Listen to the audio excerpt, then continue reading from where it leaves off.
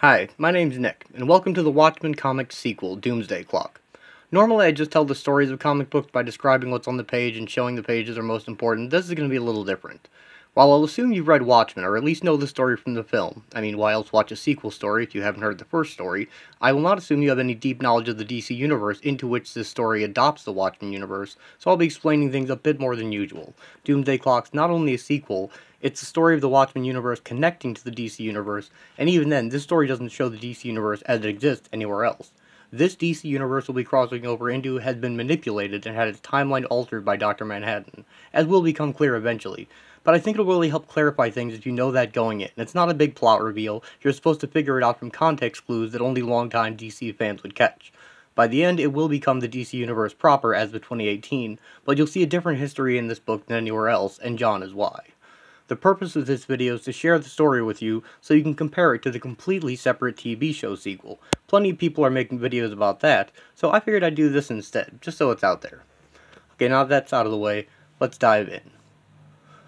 The title Doomsday Clock refers to the metaphorical clock featured in the original Watchmen and in real life that shows a group of nuclear scientists' opinion of how close the world is to nuclear war, implying that a disaster is coming to the DC universe as well by the end of this 12-part series. The format is identical to the original, using mostly a 9-panel grid layout, but with a modern art style. The original ended in 1986, and this story begins on October 22, 1992. Rorschach's journal has been published, investigated, and the world is finally coming to believe him, tearing itself apart in response. Someone new has assumed his mantle and costume, and in his journal he writes, November 22nd, 1992. Or maybe it's the 23rd. Streets are littered with bodies, brains boil over by grotesque nightmares of a fictional invader. Clock started over. We had a chance. But they blew it. All of them. The undeplorables scream to hear themselves deafened in their echo chamber, blaming the other side for what they have instead of who they are. Their tolerance is a one-way street. While the totalitarians stand their ground, covering their eyes, preaching for a return to a rose-colored republic, unaware that for those not like them, the good old days weren't so good. Depends on your perspective. God turned his back, left paradise to us, like handing a 5-year-old a straight razor. We slid open the world's belly, secrets came tumbling out, an intestine full of truth and shit strangled us. Soon the bugs will be all that's left, and the cockroaches will go to war with the maggots, fighting over the scraps of the moderates. Then they'll eat themselves and finally choke.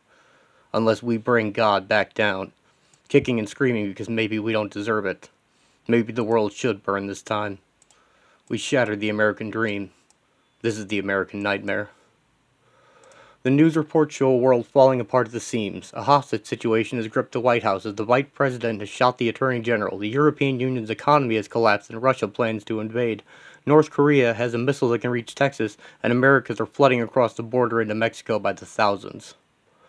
A global manhunt continues searching for Adrian, the U.S. hoping to absolve itself of responsibility for the alien event as Russia insists they were willing cohorts, the political unrest spreading around the globe. In New York, looters smashed the windows of Vite International, the last paper on Adrian's desk showing that he left town and his secret was exposed. None of the other superheroes can be located either, and Rorschach's original journal had been stolen, after first being deciphered and verified. Troops approached Karnak, but it is deserted as well. The release of Rorschach's information prompted the free press to be shut down in an attempt to quell the unrest, but it was too late. The troops at Karnak find a head x-ray showing a large brain lesion we can assume was taken of Adrian. The national news network takes over broadcasting, reporting that Russia has invaded Poland, and that if Russia does not withdraw in 4 hours, America will respond with nuclear force. The country is under mandatory evacuation, and in a jail cell a prisoner knocks out a fleeing guard and takes his keys. Or rather, was about to take his keys when they're picked up by the new Rorschach. He asks what the man still wants out, and he wisely refuses. The title of each chapter, like the original, is a line from a quote at the issue's end, and I'll leave it to you to decide what they refer to and in what sense. The title of this first issue is That Annihilated Place, and it's pretty obvious what that means. The nuclear missile key turns in its lock as Rorschach turns his key to enter a cell block. We learn that due to a global data exchange program from the period of peace, the Russians have enough information to utterly destroy America before they could respond, thus necessitating a faster launch protocol. A preemptive strike is the only option now. Rorschach can hear the prisoners screaming to get out, most of them, but behind the cell he's opening, silence. Rorschach asks if she is Erica Manson, the villain known as the Marionette. He tells her they have less than 4 hours before the prison is ashed and invites her to escape with him. She says that he told her he'd throw her down an elevator shaft if they ever met again. He tells her that was a different guy under the mask then. She demands that he prove it, and he does so by removing a glove to show his black skin. She tells him he's out of his mind for dressing like that. She says if Rorschach finds him, and he tells her that he is Rorschach. She asks if the rumor that Rorschach killed himself is true. He doesn't answer, but as payment for her services he shows her a picture of a child, and from her reaction we know it must be hers. He says if she helps him, he'll tell her where he is. She agrees, but under the condition that they also rescue her lover, Mime. They find Mime being beaten by a gang of inmates and being teased for his muteness. Marionette calls out to him as the prisoners get a glimpse of Rorschach and react with fear. She says they know he's in the middle of a performance, but they have to go. She explains to Rorschach he enjoys playing the underdog, as Mime makes quick and brutal work of the 5 men. He indicates that he needs his weapons before they leave, and though Rorschach is reluctant, Marionette says that he won't go without him and she won't go without him, so they head for the weapons locker. Mime opens his locker and it appears empty. Rorschach says they must have cleaned him out, but he appears to pick up 2 invisible handguns and he stows them in his waistband. Rorschach says he has big problems. Rorschach and his 2 new friends escape through a hole he made in the fence and make their way to a beaten-up old car from before electric became the standard. Rorschach says he doesn't trust them. They ask him questions but get few answers, except when Marionette asks if he can see through his mask, and he responds that he can see perfectly. Rorschach was always the character most defined by his unique perspective, and it appears that is still the case. They are the only car headed into the city as the mass evacuation is underway. Loudspeakers repeat the order to evacuate as they make entry through the sewers. Rorschach leads them through a series of tunnels to Night Owl's old garage. Marionette recognizes the owl ship and asks if the rumor is true that Rorschach killed Night Owl and Silk Spectre before killing himself. Rorschach says it's false, and she then assumes he's teamed up with Night Owl. A voice from off-panel tells her he isn't. Ozymandias approaches with a small kitten resembling his genetically altered lynx Bubastis, saying he hoped to get Night Owl out of retirement but failed, but that Rorschach is working for him. Rorschach corrects him, saying he is working with Ozymandias, never for him.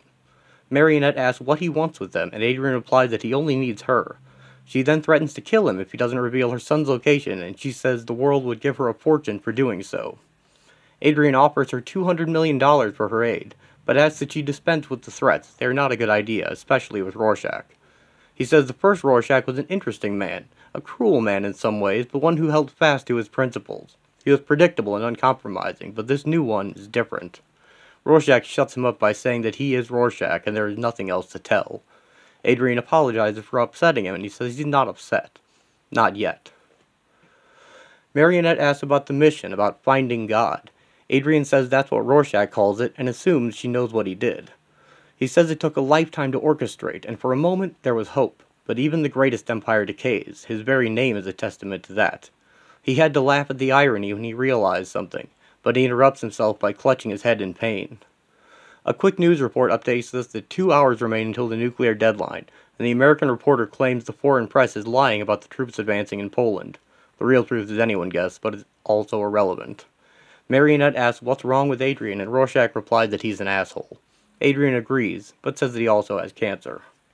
He says his cancer is spreading, another reminder of his mistakes, implying that he accidentally gave himself cancer during his plot to give Dr. Manhattan supporting cast cancer, and he likens this to the unrest devouring the globe.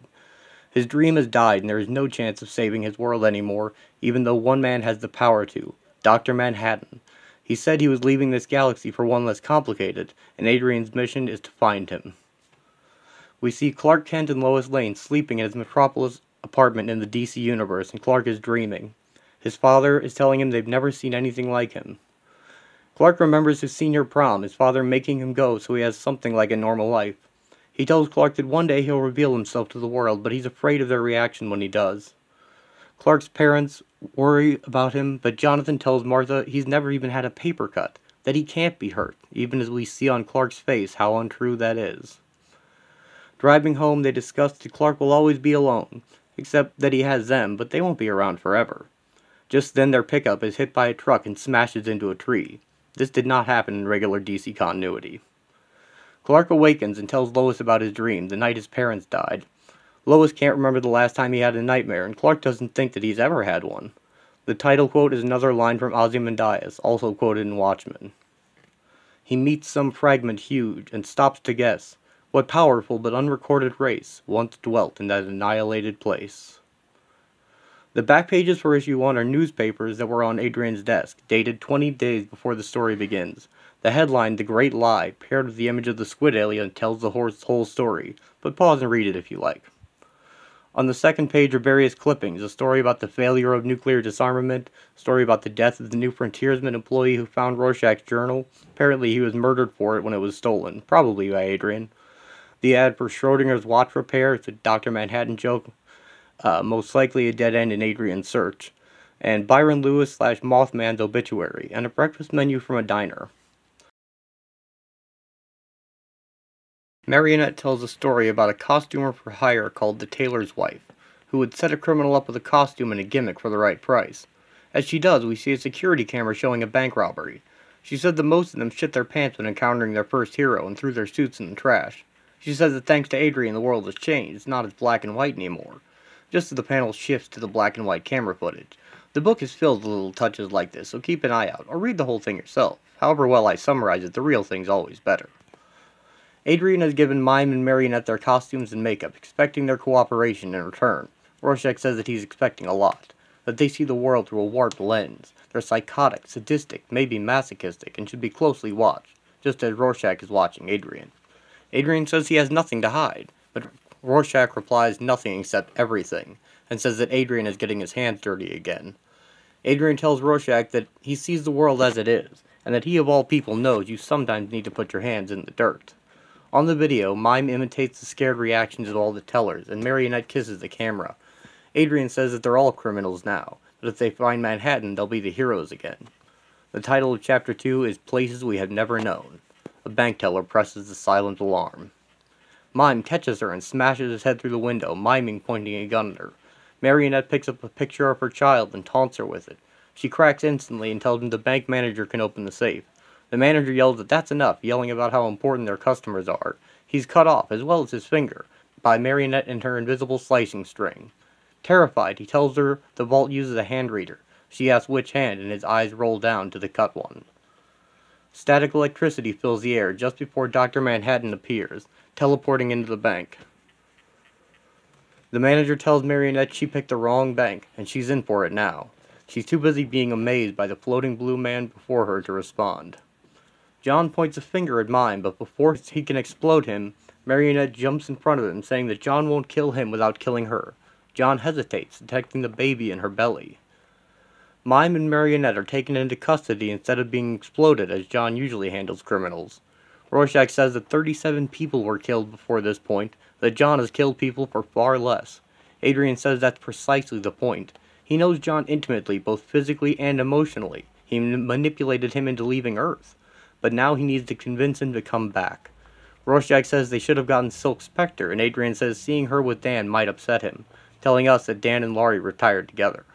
Marionette represents a moment in John's past that Adrian hopes to use to remind him who he was. Static fills the screen, meaning 4 hours are up and the nukes are in the air. With bitter irony, a man yells for everyone to look up in the sky, the words that usually precede a sighting of Superman. But this world never had a Superman. That's certainly not a bird or a plane he sees coming down on the city. Adrian says that he discovered that John's blue appearance is a result of him leaking electrons, that he's left a trail they can follow. The owlship launches as the missile comes down. Adrian has retrofitted the owlship for interdimensional travel, and he presses a button with Manhattan's icon on it just as the missile explodes, killing everyone in New York. The hull holds together just long enough for the travel to occur, and the owlship shifts out of one reality and into another. Rorschach's face blurs into an inkblot image. Bruce Wayne is undergoing a psychiatric evaluation, and in every image he sees boats. He reveals that he has a friend waiting at the harbor and asks to dispense with the test. Lucius tells Bruce he needs to focus on the company and Lex Luthor's attempted stealing of his metagene research. Bruce says that Gotham needs Batman, and Lucius tells him Gotham doesn't want Batman because of the new Superman theory, that no one trusts superheroes anymore. The bat isn't the symbol it used to be, it's become a disease, and protesters carry anti-bat signs in the streets. The public turning against vigilantes is meant to remind us of the Keene Act and draw a parallel between this world and Watchmen's past. Bruce says that it's temporary paranoia created by America's rival nations, and that Batman is necessary for the Gotham and the world. The owl ship looks a bit like a bat descending through the clouds above Gotham, and it crash lands in the same old abandoned amusement park that Joker took Barbara Gordon to in The Killing Joke, and several visuals have been replicated. Adrian recovers from the crash and awakens Rorschach. Rorschach defaults to wanting to kill Adrian until he's reminded they made a deal. Adrian calls Rorschach Reggie and tells him he's brought them to the world Dr. Manhattan fled to. Rorschach cuffs Mime and Marionette together to the owl ship before they wake up. Adrian tells him he just needs to make sure they stay put until he locates John. He retrieves Bubastis 2 from a compartment, telling Rorschach that she's more than a pet, she's the compass. As Adrian and Rorschach walk the streets of Gotham, an ad for a detective movie plays on TV starring Carver Coleman, who we won't meet for a while, but it will be relevant. He made the Nathaniel Dusk series of films, which garnered controversy and fame, and his murder is one of Hollywood's great unsolved mysteries. Adrian and Rorschach remark on the on-the-nose name of Gotham, and Adrian finds a library so they can learn more about this new world. Adrian finds out the biggest difference between this world and theirs is the sheer amount of costumed heroes and villains, including some who are entirely fictional in their world. Rorschach says maybe Manhattan created those, or he could be one of them. They need someone to help them navigate this world, and Adrian identifies the two smartest people on the planet, Lex Luthor and Bruce Wayne. They agree to seek them both out and explain the situation, Adrian choosing the smartest one. They arrange to meet back at the ship in 24 hours, and Adrian warns Rorschach not to interact with anyone but his target, to touch nothing. Rorschach breaks into Wayne Manor and immediately ignores this advice, deciding to eat some prepared pancakes left out. He notices the foil move on the floor, indicating a draft of air. He notices the clock and lights a match, testing to see if that's where the draft is coming from. It blows out, and he pulls back the clock, finding the entrance to the Batcave. Rorschach descends the stairs as Batman wraps up a case. He sees the image of his tied-up criminals under a street lamp, and the crook's words remind him of his visit to Arkham that day in the ink blot, and then he sees what he really saw instead of a boat, his parents lying dead in the street. Rorschach trips the Batcave's alarm, and Batman is alerted. Lex Luthor tells his staff they're all fired. A vandalized sign declares that unauthorized personnel will go missing, and Luthor says that he will end the world before he lets Wayne win. He demands to know how Adrian got into his office. Adrian says he admires Luthor's taste and his aspirations, that they are the smartest men on both of their Earths. Luthor goes to summon security to throw him out, but gives Adrian until they arrive to speak. Mime and Marionette find a lockpick and prepare to find a drink. Rorschach explores the Batcave, and Adrian explains his history to Luthor, what he did for, or to, his world, and what happened next. Luthor gives a glib analysis of Adrian's plan and his dashed hope of a lasting peace, remarking that if he is his world's smartest man, he'd hate to meet its dumbest. Adrian takes this with good humor, saying that he once shared Luthor's ambitions, and offers his help in exchange for Luthor's belief. In the Batcave, Rorschach forms an image of Batman from his trophies, thinking that only a monster would keep trophies like that. It's how Kovacs caught so many criminals, the tokens and prizes they kept from their victims created a trail. He doesn't know how right he is, thinking that some can't let the past go, while looking at the gun that killed Bruce's parents. He thinks of Vite like a sailor lured in by a siren, trying to relive the past, but headed only for destruction. Adrian narrowly dodges a bullet, which then hits Luthor. From the shadows, the shooter accuses Adrian of coming at him when he was confused and drunk. Seeing who it is, Adrian says one word: impossible. The comedian says that this time, he's ready. Rorschach thinks that Adrian is chasing his greatest lie, that heroes aren't already all dead. Batman accuses Rorschach of eating his breakfast, and he admits that he did. The title quote reads, "We are torn between nostalgia for the familiar and an urge for the foreign and strange. As often as not, we are homesick most for the places we have never known." The back pages for issue 2 are images from the tablet in the Gotham Library, Adrian's research. One story details the Superman theory, the accusation spurred by some heroes and villains claiming the United States has been secretly creating superheroes for decades and pretending their origins are natural or accidental, and that this explains why most of the world's metahumans are found in the United States. It has sparked protests and anti-vigilante sentiment worldwide and raised the tensions between nations. In Gotham, the police have joined the anti-Bat protests. Scientists have put the Doomsday Clock at 3 minutes till midnight, and a bizarre green fire has destroyed a steel mill. This is an indicator that this world never had a Golden Age Green Lantern, as the green fire is a mystery to them, but it's indicative of Alan Scott's power being used. The following story is on LexCorp's industrial espionage of Wayne Enterprises, as the two are locked in metahuman research in a new arms race. The final piece is by Lois Lane and details Superman's bold stance against the metahuman outrage being fueled by Lex Luthor.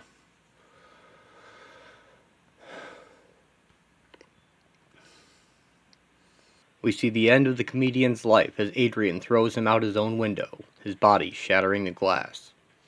He plummets toward the street, but his vision begins to black out, and he is enveloped by darkness. The title of Chapter 3 is Not Victory Nor Defeat. His vision returns, and he now sees waves beneath him, and the comedian lands safely in a body of water. He swims to shore and is greeted by Dr. Manhattan, who has teleported him from his impending death to here and now for reasons not yet known. Ozymandias and the comedian fight as Luthor bleeds out on his office floor. The comedian punches Ozzy into a window, but only cracks.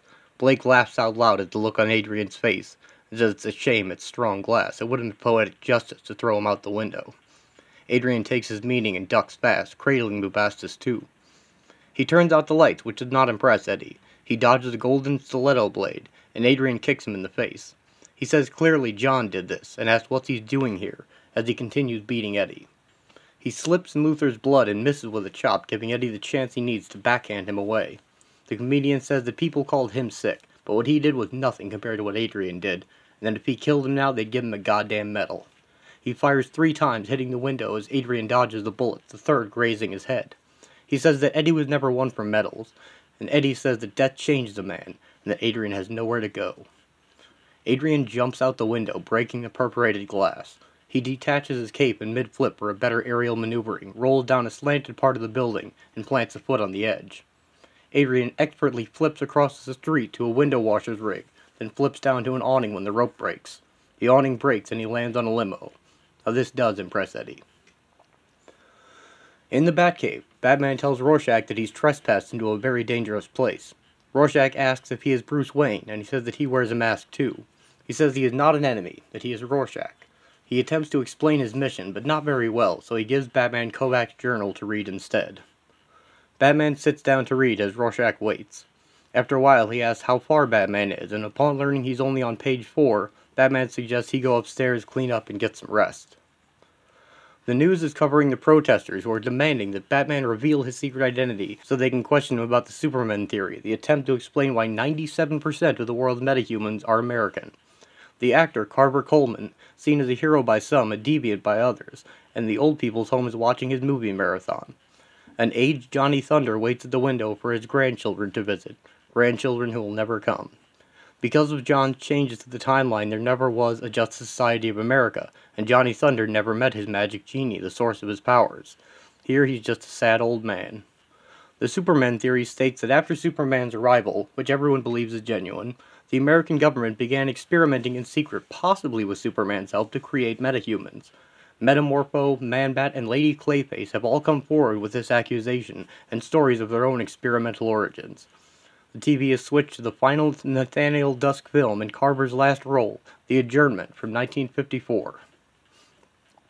In the film, Dusk is a broken-down detective who's lost his family and is drinking to forget them when an unexpected visitor arrives at the door on Christmas Eve when he's meant to be closed. He levels a gun as the door opens. In the darkness, he can't see his face. Back at Wayne Manor, Alfred shows Rorschach to the smallest guest room they have at his request. He compliments Alfred on the pancakes, and Alfred offers to make more. He leaves Reggie, telling him to make himself at home. Once alone, he unmasks, thinking of home. He showers in a bathroom worth more than the block he grew up on, feeling wrong and out of place. He compulsively scrubs his head until it bleeds, trying to clean himself of the stain of shaking hands with White while knowing what he did. In the Dusk film, he is investigating a double murder with no witnesses or suspects. The police have asked for his help, or rather one cop Dusk still talked to after he quit the force due to hypocrisy.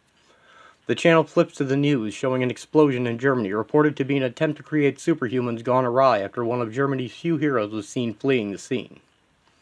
Marionette and Mime have found their way to a bar called Jumping Jacks, and upon entering they are accosted and told their makeup isn't allowed, the boss doesn't like it. They ask who that is, and are informed that this is the Joker's turf. Marionette asks, "Who is the Joker?" This draws more attention and disbelief. Marionette says they just want a drink, but the bouncer grabs her and threatens her with a knife. Mime mimes pointing a gun at him. He isn't scared, and doubles down on his threat. Mime pulls the trigger, and the man's head explodes backward in a spray of blood. Mime apparently has a pair of invisible guns after all. It's not too far outside the realm of possibility, as the Watchmen world had a unique level of technology, but it's never explained how they work. He shoots 2 more attackers and then throws an invisible knife into the neck of a third, which excites Marionette. She readies her slicing string and begins lopping off parts, first half a man's head, then a gun, and then the hand holding the gun, finally taking the man's head off at the eyes. His bloody view melds into a plane on a red wine label. I think all these blending images are a motif meant to evoke the 2 worlds are blending, Watchmen and the DC Universe. Mime and Marionette enjoy their drinks in peace as they have murdered every single person in the bar. They decide to go and find this Joker. The news reports that Lex Luthor is in surgery where his attacker, Adrian, remains in serious but stable condition. Many believe the assassination attempt is in response to Luthor's anti-metahuman rhetoric and his announcement of the metagene detectors. They're being installed at airports worldwide as the Middle East begins its own metahuman arms race. The channel flips back to the movie as the old folks fight over the remote. The victims were the cop's brother-in-law and his neighbor. Detective and the cop decide they must identify who was the target and who was a victim of circumstance. As payment for his services, Nathaniel Dusk requests access to his ex-wife's apartment. Her previous ex killed her, and her grandparents took the kids to live elsewhere. Dusk has come back for the last thing he has left of the love of his life, a final Christmas present, still unopened. Reggie remembers the day of the squid attack. He was driving home to meet his parents when it appeared before him. When it does, he awakens with a start. Bruce Wayne is at his bedside and comforts him. He says that while Reggie slept, he read Kovac's journal, and he knows where Dr. Manhattan is. Batman says that he ran a search for temporal anomalies and found one in Arkham Asylum. The guard at the asylum is also watching the adjournment, and Dusk has agreed to help through Christmas Day. The guard reveals the movie's big twist is that one of the victims was a killer as well. Rorschach and Batman sneak in on an inmate transfer truck. Rorschach notices they both use grappling guns, realizing perhaps they aren't so different after all. Batman leads Rorschach deep into the asylum, following a signal. Rorschach admires Batman's compact equipment, asking if he could spare any. Batman begins to agree when they arrive at his cell. Batman tells Rorschach that Dr. Manhattan is inside, and he rushes in, only to find words carved in the wall of the empty cell reading, "We're all mad here." He turns to see Batman closing the door on him. Batman says that he's sorry, but Rorschach belongs in here. Rorschach screams threats and demands to be let out as Batman leaves. The title quote for Chapter 3 is by Teddy Roosevelt. "Far better is it to dare mighty things, to win glorious triumphs, even though checkered by failure, than to rank with those poor spirits who neither enjoy nor suffer much, because they live in a grey twilight that knows not victory nor defeat." The back pages for Chapter 3 are a Hollywood tabloid featuring the murder of Carver Coleman. No date is given, but from context I believe it is 1954. The details given are that Carver Coleman, after celebrating the completion of the adjournment with friends, went home and was found killed the next morning, beaten to death with his own film award, in a parallel to the murder of Hollis Mason. The only thing missing was a watch he always wore, given to him by his parents the day he left home. The tabloid goes on to reveal that Coleman had a shocking secret hidden in his past, as the police were unable to locate the farm or the parents he claimed to have. They then found a secret room in Coleman's house, the walls filled with clocks and his watch collection. In a desk in that room was a letter from a woman claiming to be Carver's mother, attempting to blackmail her son for money, but she disappeared shortly after, leaving the police once again clueless. His films are described briefly, and the controversy was mostly due to using words like virgin and abortion, depicting drug use, and a director who was labeled as a communist. We also learn that Carver arrived in Hollywood in 1928 and delivered mail until his first role in 1930. The final page is mostly Easter eggs, the first bullet point detailing the birth of Rita Farr, later a member of the Doom Patrol. The second deals with men who should be in the JSA but aren't, like boxer Ted Grant, and a conspiracy around the death of Sergeant Rock, a DC World War II character. The final piece clears Carver's screenwriter of his murder. He was in the drunk tank at the time. Rorschach is in Arkham Asylum, and he shows us his ability to see what he wants to see, a coping mechanism he has developed. He remembers being bullied as a child and never fighting back because he never saw himself as a fighter. A tiger-faced man offers him protection in exchange for being his property. Spurred by a shape in the fur, he remembers he was 5 years old the first time he saw a mushroom cloud. It was a nuclear test televised by Leonid Brezhnev in direct response to Dr. Manhattan's entrance into the Vietnam conflict. We now learn that Reggie is in fact Reggie Long, the son of the doctor who interviewed Walter Kovacs, who lost his faith in humanity and then died in the squid attack. Reggie's mom wants to move, but Malcolm Long is convinced his career is in New York until he begins writing books. Reggie was an only child, a good boy who avoided trouble, but had average grades and was antisocial. As Rorschach is dragged, kicking and screaming back to his cell, he spits out a large chunk of skin with fur still attached.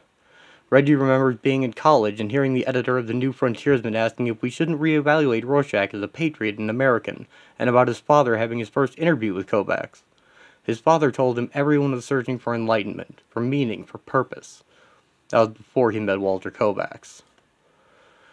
Reggie's on the phone with his mom. The students are protesting the use of Manhattan in Vietnam, but all he cares about is his father. He's worried about him. He's read disturbing things about Rorschach, but his mother assures him the papers have it all wrong, that his father's making progress, and that he and Walter are becoming friends. When we see her face, we know that she's lying. Kovacs would have saved his father's career, but the world went to hell and Rorschach escaped. We're back on the street during the squid bomb. We learn that Reggie saw his parents die in the blast of energy when it hit. Back in Arkham, Reggie screams again to be let out while restrained in a chair. The doctor assigned to him enters the room, has heard that Reggie's first day has been rough. Reggie says he doesn't want to talk to the doctor. He says that Reggie has no match for fingerprints, dental records, or DNA, that all they really know is that Batman brought him in. He asks about Batman, but Reggie is busy hallucinating an alien eye in the doctor's forehead. He has bad memories of being locked up. We see him still screaming in his car as police clean up after the attack. Reggie's one of the many people who survived, but with severe mental trauma from the incident. Asylums overflowed with the glut of madness Adrian unleashed. A pregnant woman cut out her own fetus, believing it was eating her. A man cut off his legs because he wanted to be like the creature. Reggie tried to gouge out his eyes to stop seeing the dead. Uncontrolled violence during the days, tortured screaming at night. Every time he shut his eyes, he saw them coming for him. He nearly broke his arm escaping the straitjacket. The pain on top of the grief was unbearable. He had to escape it. Reggie makes it to the roof and is about to leap off the edge when he sees a man up there already on the edge and clothed in a sheet who calmly greets him. Reggie asks the man if he's jumping too. The man says no, he's not jumping. He can fly. They said he couldn't, but with long, hard work he discovered the secret of flight is visualization. He sees what he wants to see, and then what he sees is what is, and with that he steps off the edge of the roof. Byron Lewis, aka Mothman, takes flight into the night sky on wings made from materials from the asylum. The title of Chapter 4 is Walk on Water. Reggie is astounded into calmness and is taken back to his cell. Reggie is being given a Rorschach test. He doesn't want to look, but the alternative is more shock therapy. He sees his parents' bodies lying in the street. The doctor explains that they thought the probability of the aliens returning is very low, but they fear that those people affected may have become sleeper agents in preparation for a second attack, so it's important that they understand what's going on in his mind for more than just his own sake. Reggie remembers Byron's words about visualization, and he's able to see an image he can bear to view. He says he sees a moth. Mothman flew to a diner in town wearing nothing but his wings. Byron and Reggie watch Adrian on TV speaking from a historic meeting with the President Gorbachev. He says that both the US and the Soviet Union are committed to helping rebuild Afghanistan, which the Russians had invaded and occupied before the squid bomb hit. Byron tells Reggie that he used to be a superhero, the Minuteman Mothman. Back in Arkham in the present, the doctor asks Reggie who he thinks he is, and why he thinks Batman put him there. He judges the doctor to be bloated and arrogant, nothing like his father. Like Kovacs before him, he has idealized and strived to live up to a fiction of his father, the way he'd like him to be, having never really known the man he actually was. As he has walked past the cells of Arkham, Reggie wonders who, if anyone, Dr. Manhattan could be. He's placed back in his cell across from another unidentified person. He hears voices in his cell, and when he shuts his eyes, he still sees brains oozing out of ears and bodies in the street. But now he can change it to what he wants to see. His parents, happy and alive. Reggie remembers Byron teaching him how to visualize past his trauma. He asks if Reggie has anything of theirs like a photograph, but Reggie has nothing as his neighborhood is quarantined. Byron offers to fly to New York, asking only for sheets and bed springs for the wings. Over the years, he would make a habit of this, bringing in contraband such as candy and current magazines. One night, Byron brought Reggie everything from his father's desk.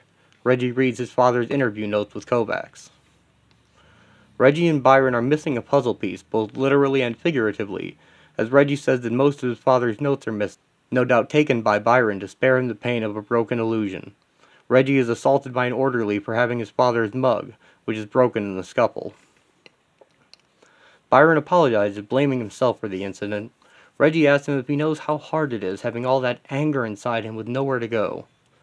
Byron says he was never primarily a fighter, but he'd learned a lot watching the other Minutemen, and in Reggie he sees a fighter. Byron trains Reggie to fight, mixing the styles of all the Minutemen together. The next time that orderly tries to push around someone weaker than him, Reggie knocks him on his ass with one punch. The news reports that Adrian Veidt is unexpectedly absent from the public eye amid criticism for his words at Sally Jupiter's memorial, his opinion that maybe she didn't deserve a statue as she wasn't particularly smart or moral. Byron tells Reggie that all the people affected, like him, are being rounded up and questioned about Adrian, so we can assume the investigation into his scheme is well underway. Reggie attacks an orderly with a fork and soon given another Rorschach test. When asked what he sees in the same ink blot in which the first Rorschach saw the dog's head, he replies that he sees Rorschach. It's October 11th, 1992, about 10 days before the end of the world. The news is finally broken and Adrian's scheme is revealed to the world. Reggie says that everything has changed now that he has someone to blame. Byron asks what if he didn't do it, but Reggie is utterly convinced of his guilt. Reggie starts a fire while Byron hits the alarm and they escape in the chaos. Byron stops to look back though, fascinated by the flames. Byron tells Reggie that the light has been calling to him. He says he can see it. Reggie asks what he sees, but gets no answer. Byron drops his coat and extends his wings one final time, and the Mothman is drawn into the flames. Reggie didn't understand. Not until later. He reads a letter Byron has left for him along with a ticket Adrian had once given him to the Antarctic. He has a map, a clipping about Karnak, and supplies for the journey. Byron asks Reggie to forgive him for not coming with him, but his path lay elsewhere. He asks Reggie to remember him as they first met on the roof so he can smile at the memory. He says that Reggie has always been searching for his true north, his direction in life. He prays that Reggie finds the truth he seeks, and that what brought them together could be random chance or a great design, but the truth is relative, and all that matters is what he sees. Reggie finds Byron's final gift, a Rorschach mask. Reggie says that the first time he held the mask, it smiled at him. He takes the ship to the Antarctic and treks across the frozen wasteland. Reggie makes it to Karnak, and the scooter Rorschach didn't take back to the owl ship is still there by the entrance, buried in snow. He enters and makes his way past the monitor room. Reggie sees Adrian, picks up a scalpel, and prepares to kill him. Adrian turns and asks that he make it quick, whoever he is. It's obvious that he's not Kovacs, and he can't imagine he was a friend of his. Reggie says that he is Rorschach. Adrian offers him comfort and aid and reveals that he has discovered a brain tumor, one that he would only trust himself to operate on. Adrian knows why he's here, because of what he did, the mistake he made. Rorschach tells Adrian he killed his parents, that he inflicted untold mental suffering on millions, most who committed suicide in horrible ways, but that he has stayed, he has fought and survived, all for this, and he puts the scalpel to Adrian's throat. Adrian tells him to go ahead and do it, to make the world cheer in celebration. He wanted them to see a monster, but now he knows that he is the monster.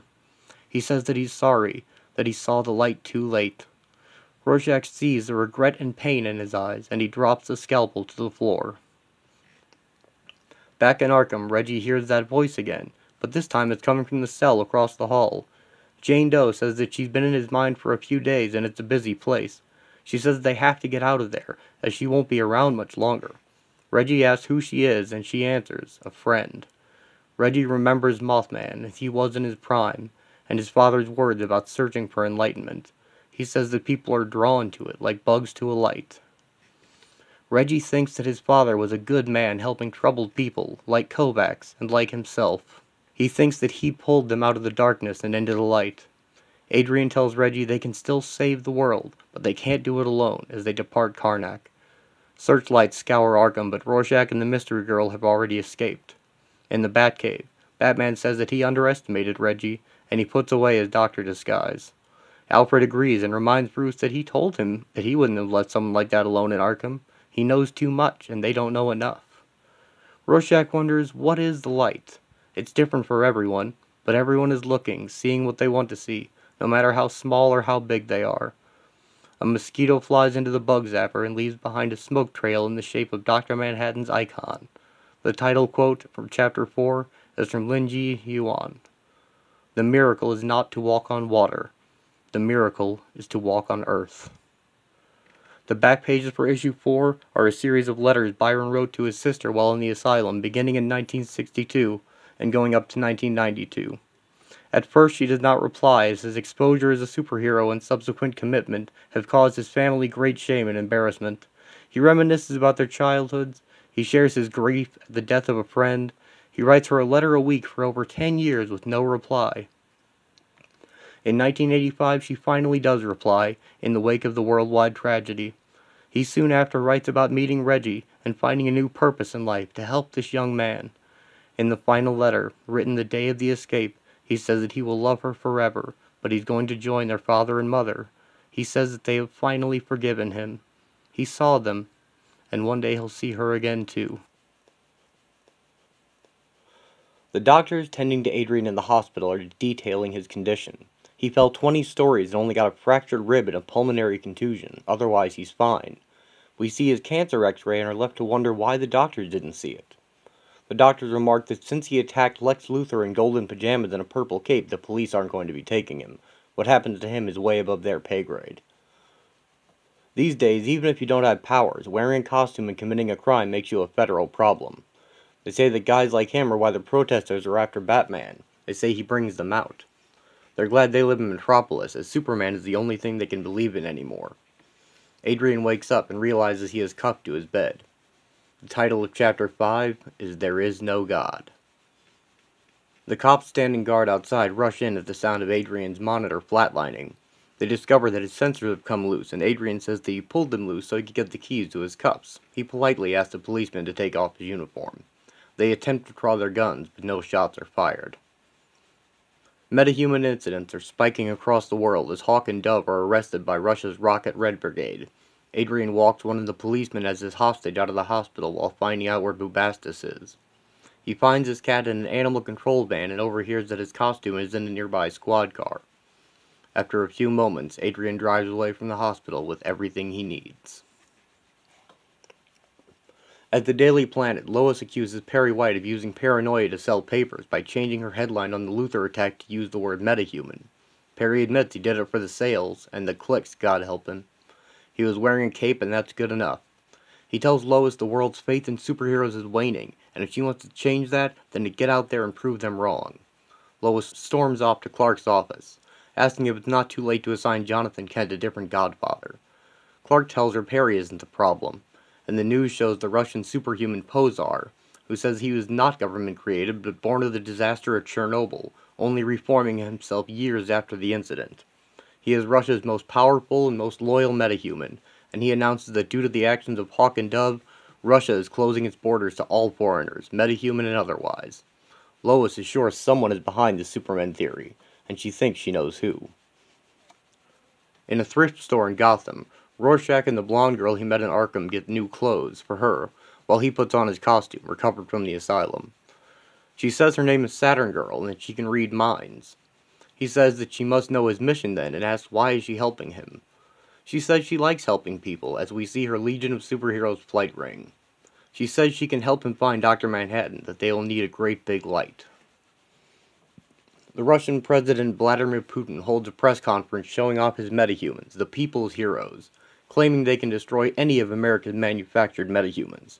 He is also announcing an alliance with Markovia, the home of Geoforce, a powerful former Justice League member and Markovia's heir apparent. In Johnny Thunder's old folks' home, the Dusk film continues. Dusk's cop ally turned away so he doesn't witness Dusk breaking and entering, and we learn that one victim was wealthy and the other poor. Johnny's room is empty as the orderlies bring his dinner, a rope made out of sheets leading out of the window and a newspaper left on the desk, open to the article about the steel mill consumed with green fire, the only clues. Part of him somehow senses his missing Justice Society history, and he's attempting to follow this clue. He boards a bus for Pittsburgh. Dusk enters the suspect's home and finds a suitcase filled with money. He and the policeman also find the suspect, the rich man's accountant, hiding in a closet. Down at the station, they interrogate him. He had a suitcase filled with money and women's clothing, and Dusk learns that he wishes to have a sex change operation in Europe. He had asked his boss for the money and was refused, so he took it after he was killed. Dusk believes he had nothing to do with the murder, and we see why this was his most controversial film yet. To discuss this in any way in 1954 would be radical indeed. Dusk concludes that he's just a poor old man who never hurt anyone, and he's released. Adrian arrives at the owl ship, still in the abandoned amusement park. Batman awaits him and says he's read all about Adrian, holding up Rorschach's journal. At the bar where Mime and Marionette had their drinks, two policemen find the comedian. "Hey, don't you move. I'm not here for you, so it's best you don't see me." "What the hell are you talking about?" "I didn't kill these bastards. I'm looking for the nut job that did.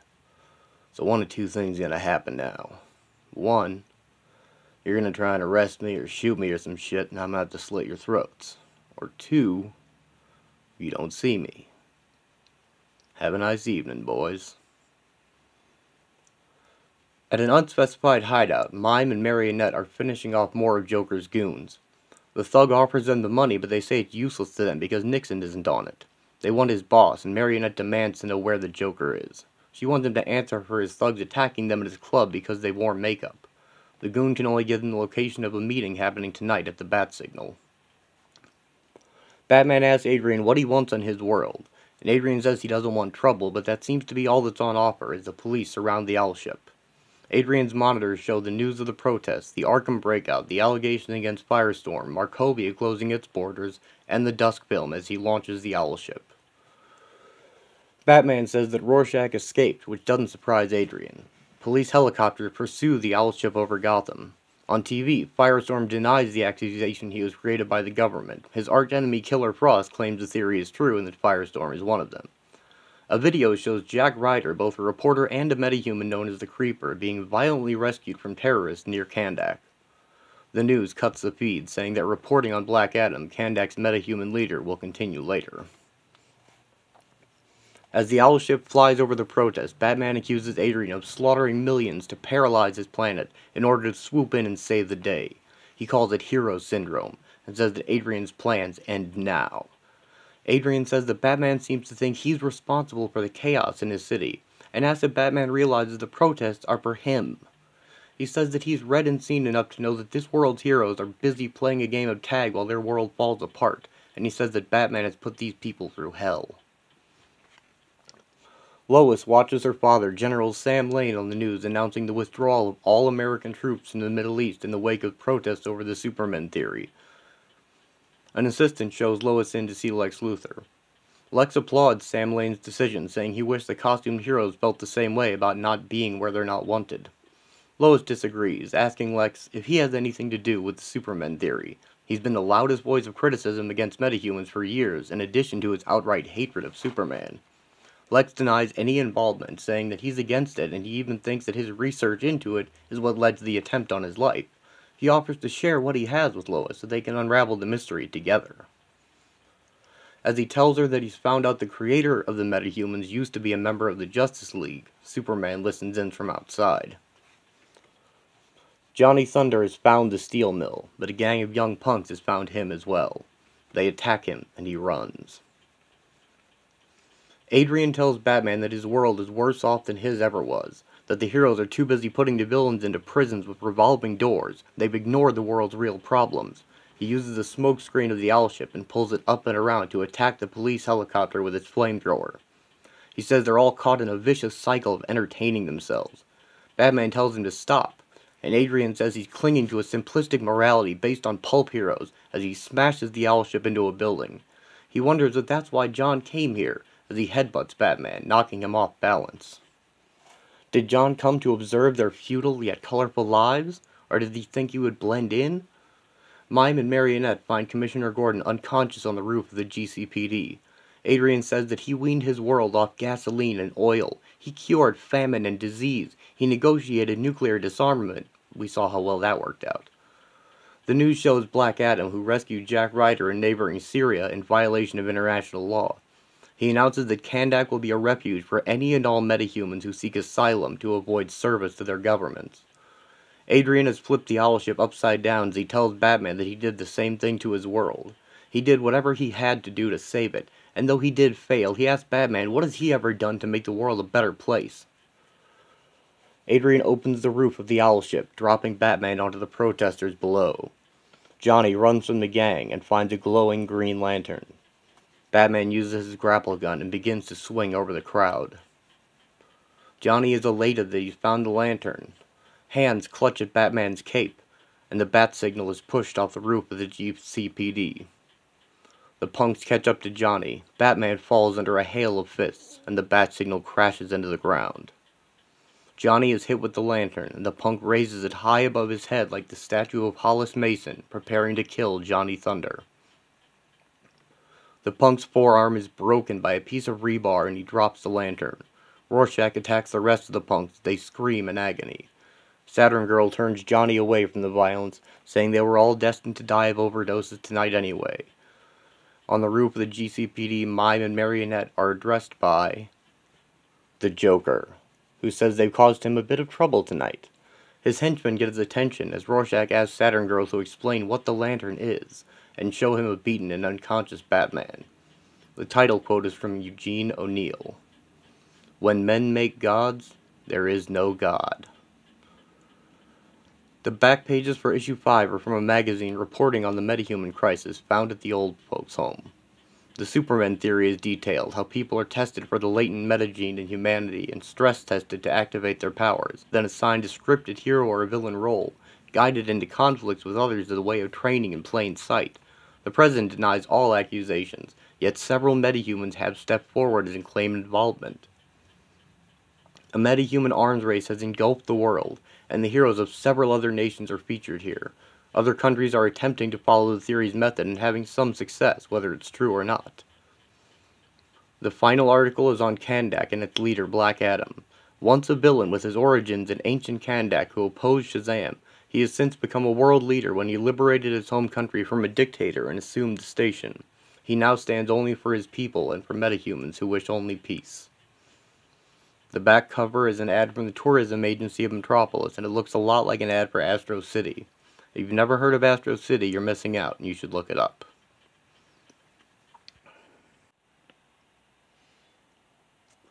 Joker speaks to Mime and Marionette about being forced to live a life controlled by the powerful and established, while we see a young Erica Manson hiding in her father's puppet shop, as he is hassled by collectors for the mob, who use his shop as a drop-off point.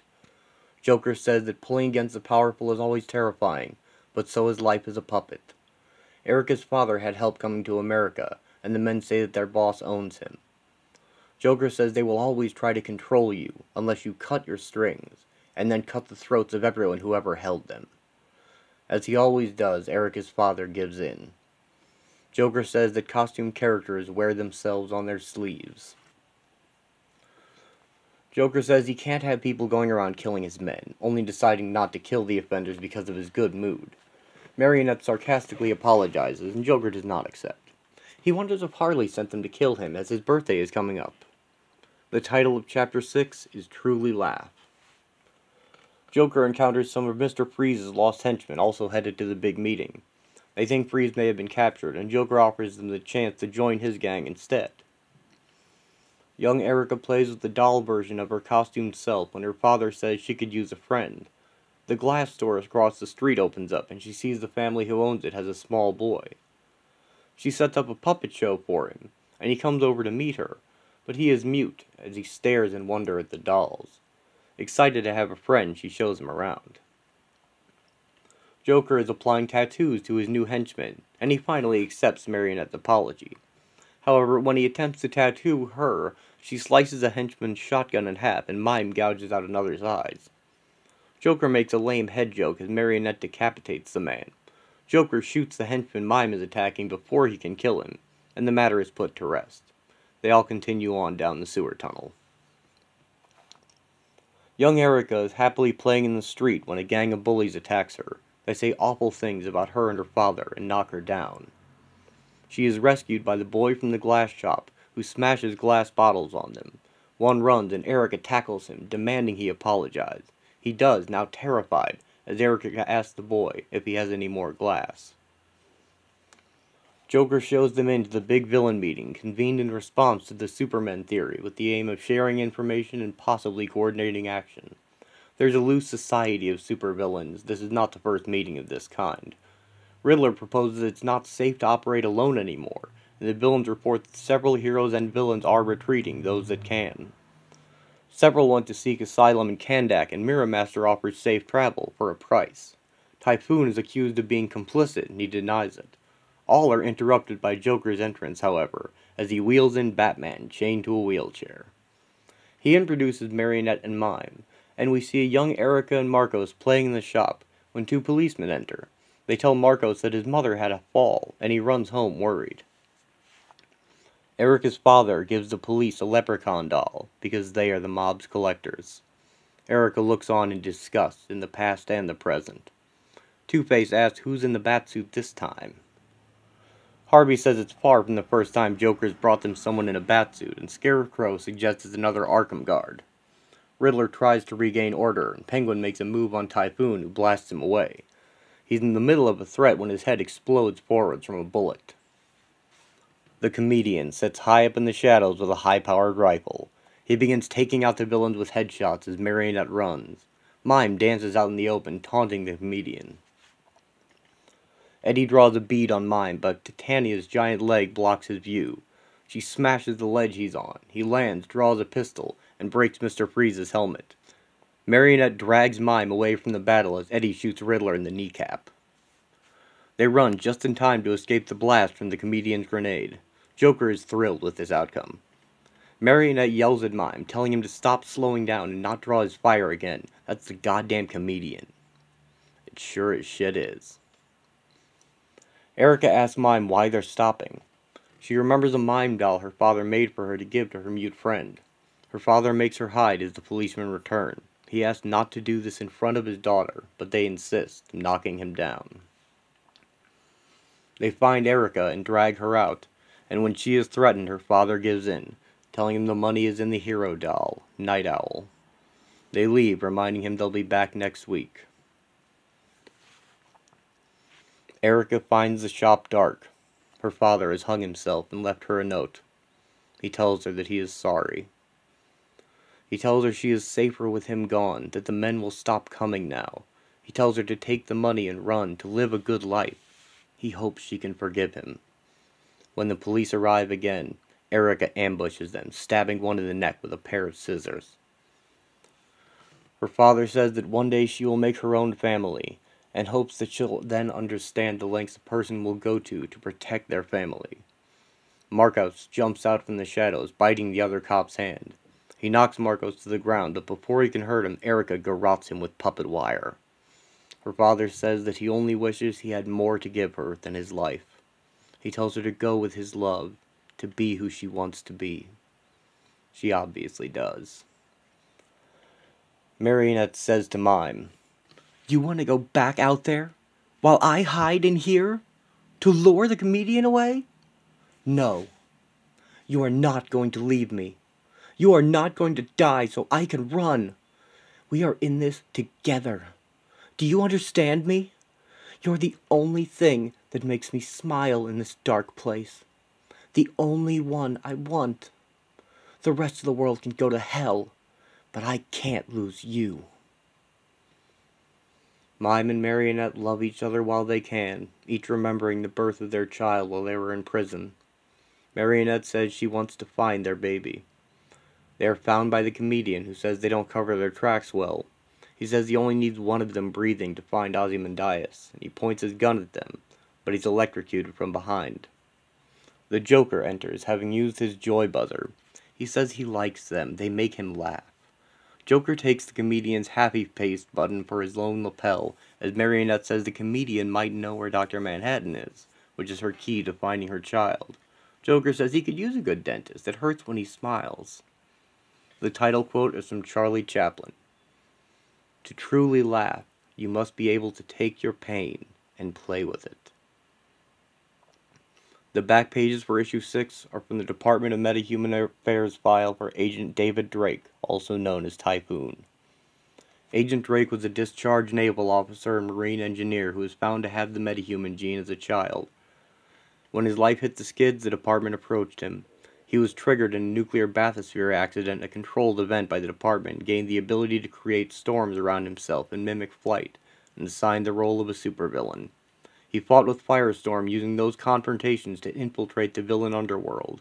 He also made contact with his estranged family, until the department punished him by blaming a regular typhoon and its deaths on him in the media, which caused him to break off contact. He was sent to infiltrate Kandak when the comedian killed him. His partner asked that he be publicly cleared of the hurricane damage and recognized as the hero he was. Her request is denied. The department must keep what secrets it can. The Superman theory appears to be true in this case, but remember that he died denying it. Does this mean the villains who claim to be its result are lying? The larger picture remains unclear. Dr. Manhattan describes points in time.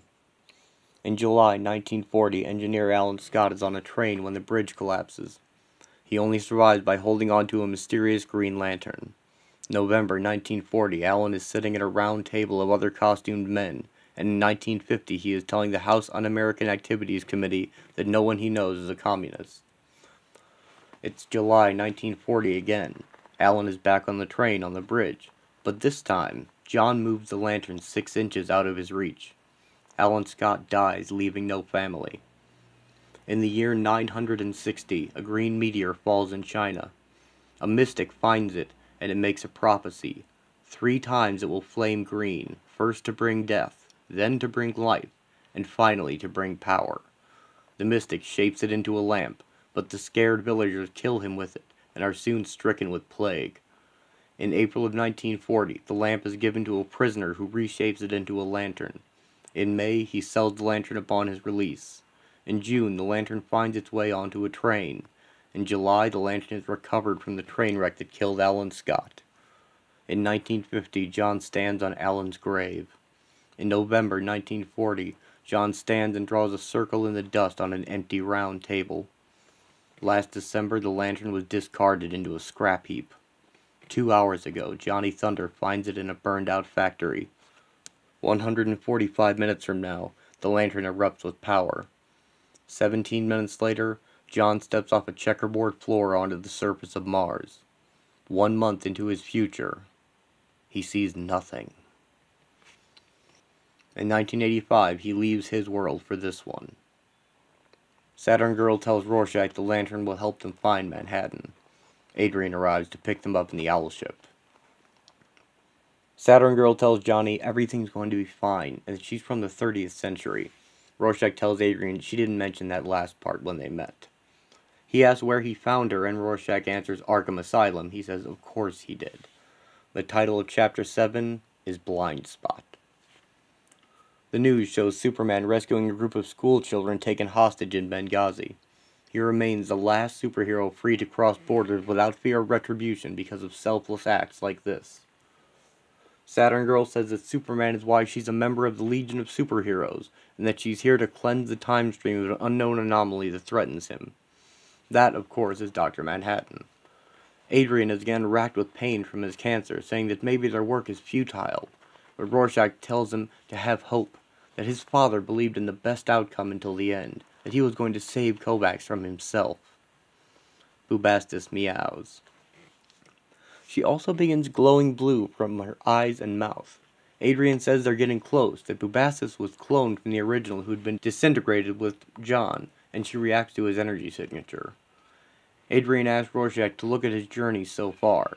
The first Batman leads him to Arkham, where he finds a hero from the future. Then she finds him a hero from the past. He claims it's coincidence, and Adrian says when it comes to Dr. Manhattan, there are no coincidences. Eddie wakes up to find himself tied to a chair at the mercy of 3 psychopaths. The Joker tells him he's impressed with Eddie shooting Riddler. What's green, red, and missing a kneecap? He laughs. Marionette selects a power drill to begin the interrogation, and she and Mime kiss. Joker is disgusted at their sincerity. Eddie asks how the hell White roped him into this, and why. Marionette says she's going to ask the questions, telling Eddie he died in the past, yet here he is and hasn't aged a day. She asks if it's because of John. She drills into his forearm, saying if he tells them where he is, she'll only drill into his arms. This is the easy part. Eddie says who the hell knows where or when that asshole is. He was only supposed to take out Vite's cat, that's all he knows. He was just having fun with the villains meeting, doing what he does. Mime gets Marionette's attention, giving her a signal that can only mean Batman. Batman throws a smoke bomb and narrowly ducks Marionette's slicing string, easily kicking her in the stomach during a flip. Mime fires, but only hits Batman's cape. Bubastis' eyes glow brighter, guiding Adrian to a factory. He lands, asking Johnny Thunder and Saturn Girl to stay there, and asking for the lantern. He says it'll be dangerous inside, but that Johnny will find his Thunderbolt again. It's history. Batman punches Mime, but Marionette gets her string around him, and he only blocks it with his gauntlets, but it slices into his arm. He headbutts her off and dodges Joker's flamethrower. Rorschach arrives and says it's no time for laughing.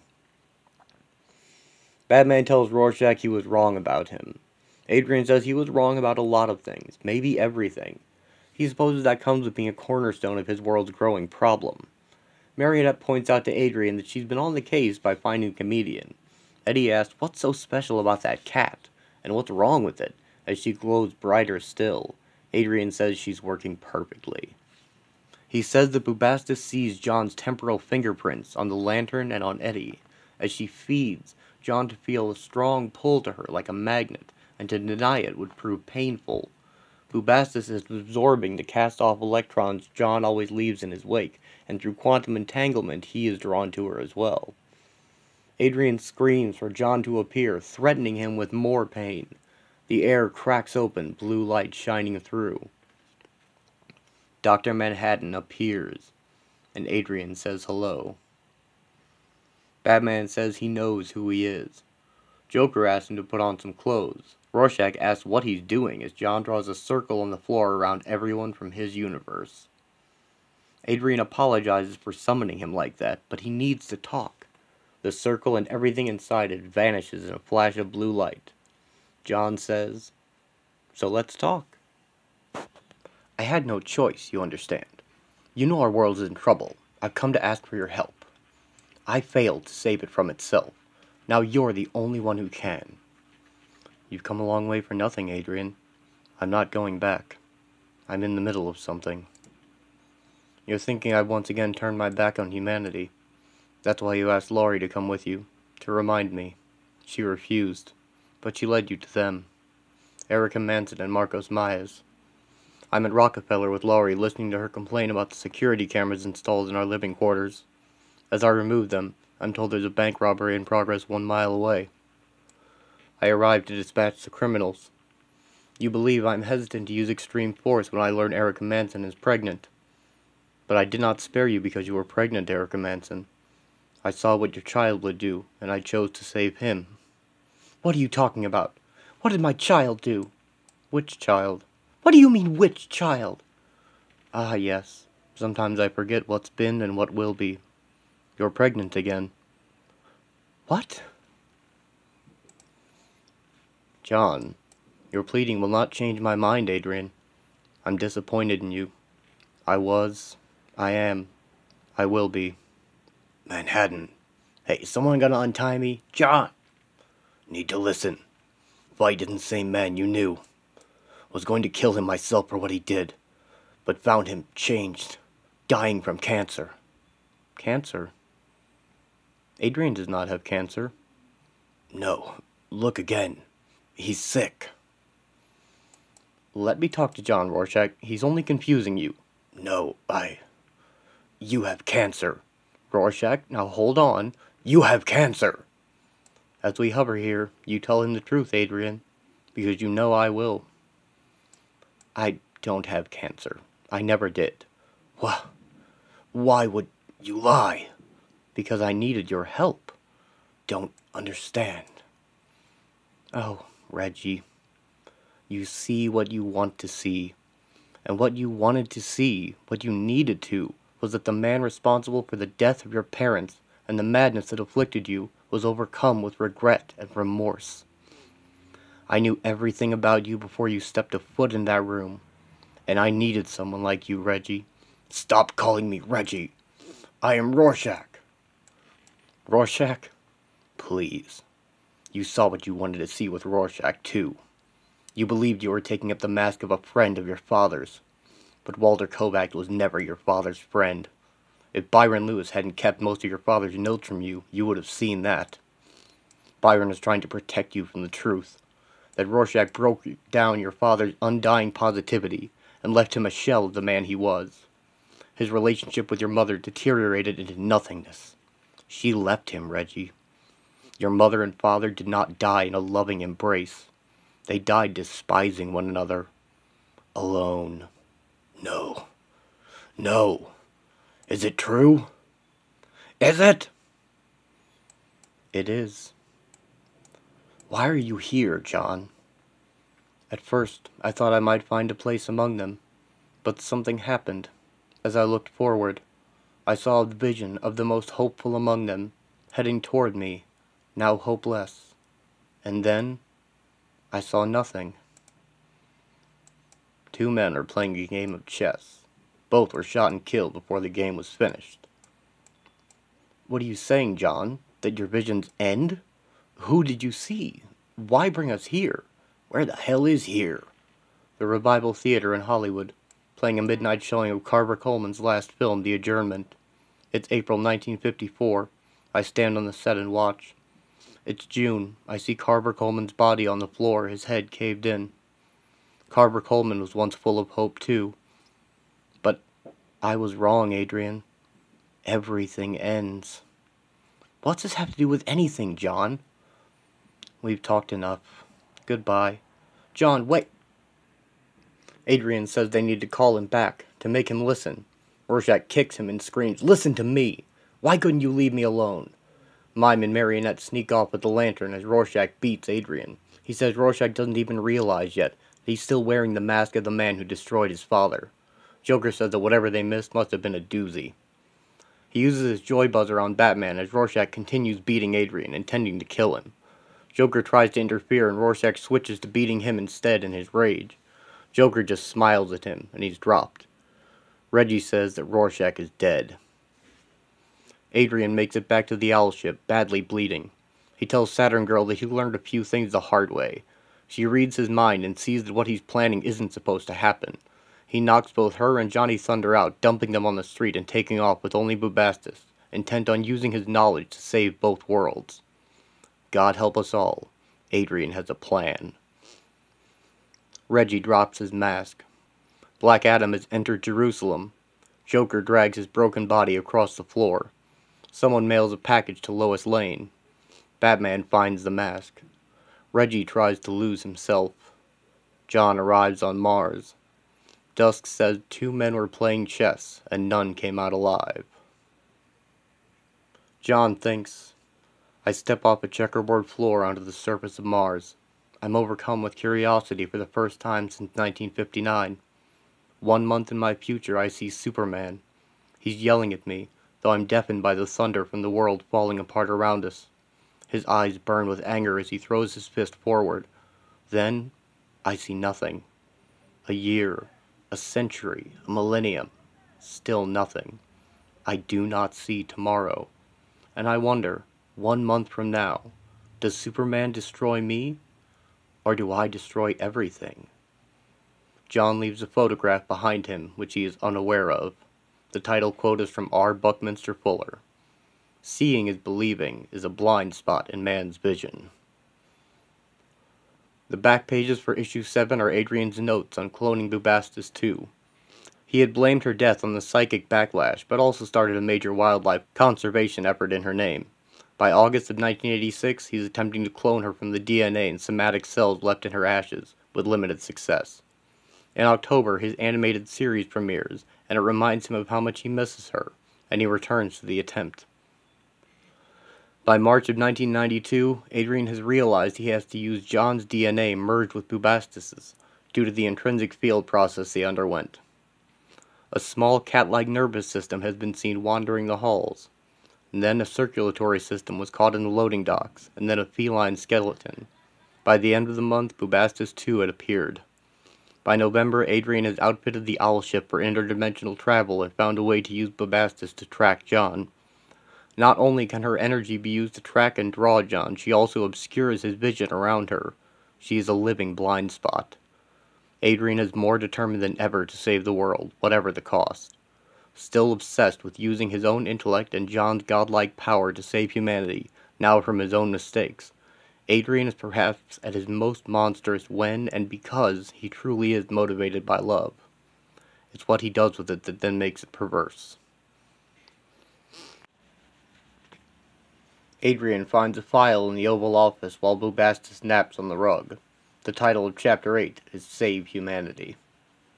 At the Daily Planet, Clark and Lois are shocked by the news from Russia of forced metagene testing of every child born, and the protests that stories of babies taken into custody have sparked across the country. Seconds ago, Firestorm illegally entered Russian airspace and attacked the people's heroes.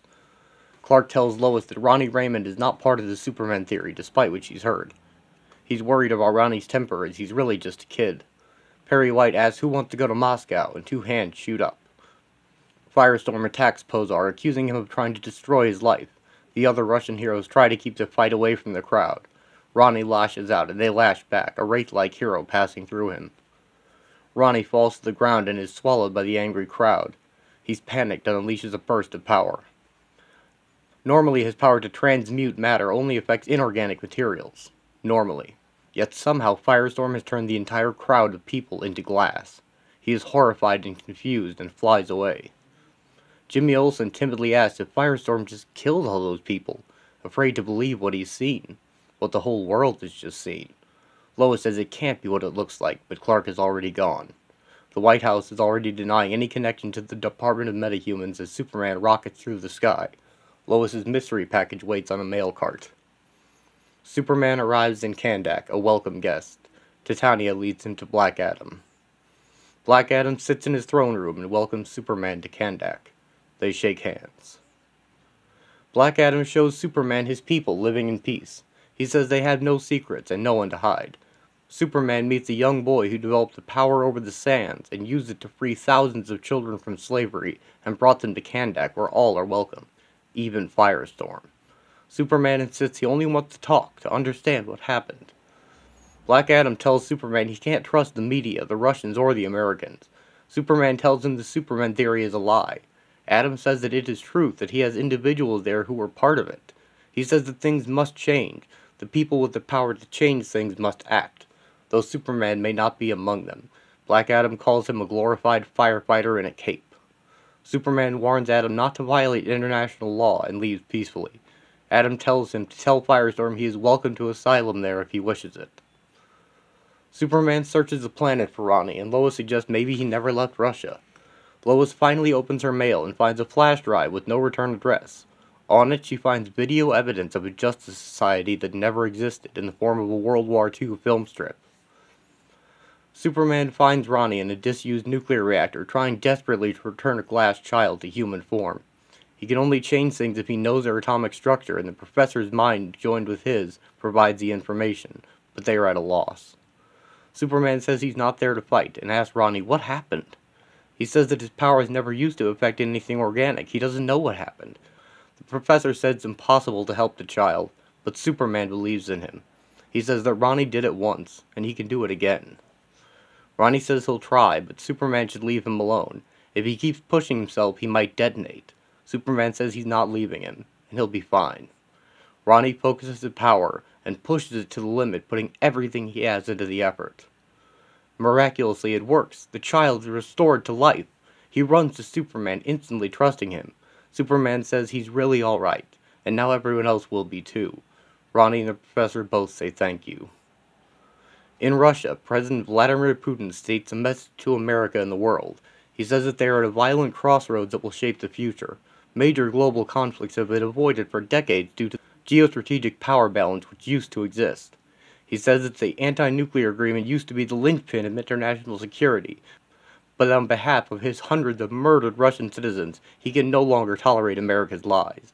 They have been amassing an army covertly for over a decade, he claims, forcing them to amass their own.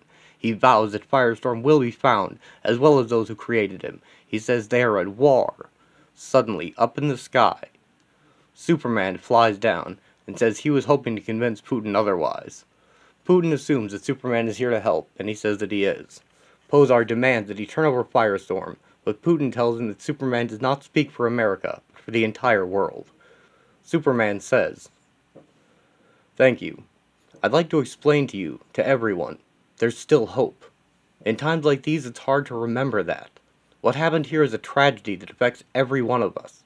I'm not here to pass judgments. That's not my role in the world. But I am here to ask you to trust me. What Firestorm did was an accident, but it's one that can be undone. You all know I come from another planet, one that was called Krypton. My world did not survive because a council couldn't agree. They couldn't come together to try to save it. We need to come together now. We can't let those trying to divide us even further. The Superman theory has spread fear and hatred throughout the world.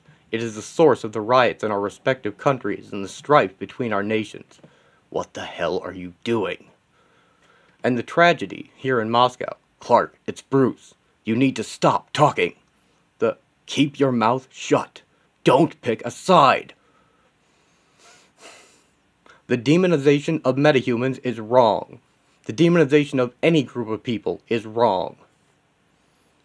Superman says that Firestorm is not a villain, that he can change the people back, but the message is lost as Putin cuts him off, saying that Firestorm killed those people, and for Superman to suggest otherwise in the presence of those he killed. And then he's cut off, as a woman in the crowd screams that Firestorm murdered her child, and then Firestorm appears in the sky. Putin asks Superman what trickery this is, and Superman says that it's not. The Russian soldiers fire on Firestorm and the restored child before he can explain. The child runs and Superman dives to block the bullets. A stray bullet hits one of the glass people, and Firestorm destroys the man's gun in response. The people's heroes decide that to end this, they must capture Firestorm, even if it means fighting Superman. Posar grabs Firestorm, calling him a liar when he claims that he can save them. The tanks begin to move, and one crushes another glass person. Superman throws off all the people's heroes as he shouts, "No!" Superman knocks the tank over, but he appears to be attacking the Russian forces on TV. Lois is shocked. Batman is just pissed. Ronnie struggles to change just one person back to show that he can save them, but he can't do anything with the broken pieces. He falls to his knees, glowing brighter and brighter. He screams. The news reports that Superman has sided with Firestorm as the Batwing nears Moscow. Batman warns Superman with his high-frequency radio the energy readings are spiking. Superman asks Ronnie not to lose control, but he seems okay. Batman yells, "It's not Firestorm!" A burst of blue energy explodes Red Square, destroying all the cameras and damaging the Batwing.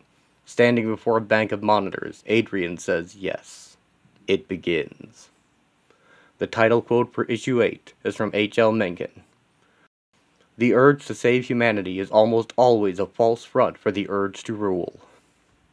The back pages from issue 8 from the final newspaper edition of the day covering the biggest story in the world. The next day's paper provide more in-depth coverage as the pieces are put together. 2 days later, Superman is still missing. Hundreds are dead from the blast. Firestorm has been blamed. Though the planet found the boy Superman was saving on the footage, the world races even faster to the brink of metahuman war. Dr. Manhattan is illustrating the changes the timeline undergoes because of his change. He holds a Legion of Superheroes flight ring from the 30th century, left from when a hero died to save Earth's sun. The explosion sent the ring back in time to now like a tachyon particle. Back in 1940, he moves Alan Scott's lantern out of its reach, and in his hand, now there is no ring. There never was. He looks forward in time, but he cannot see anything after a week. It is nothing but darkness. He can't see beyond that point when he sees Superman's fist coming towards him with blood on it. So he has one question he is unable to answer. In a week's time, will Superman destroy him, or will he destroy everything? A mass of ships leave Earth headed for Mars. The title of Chapter 9 is Crisis.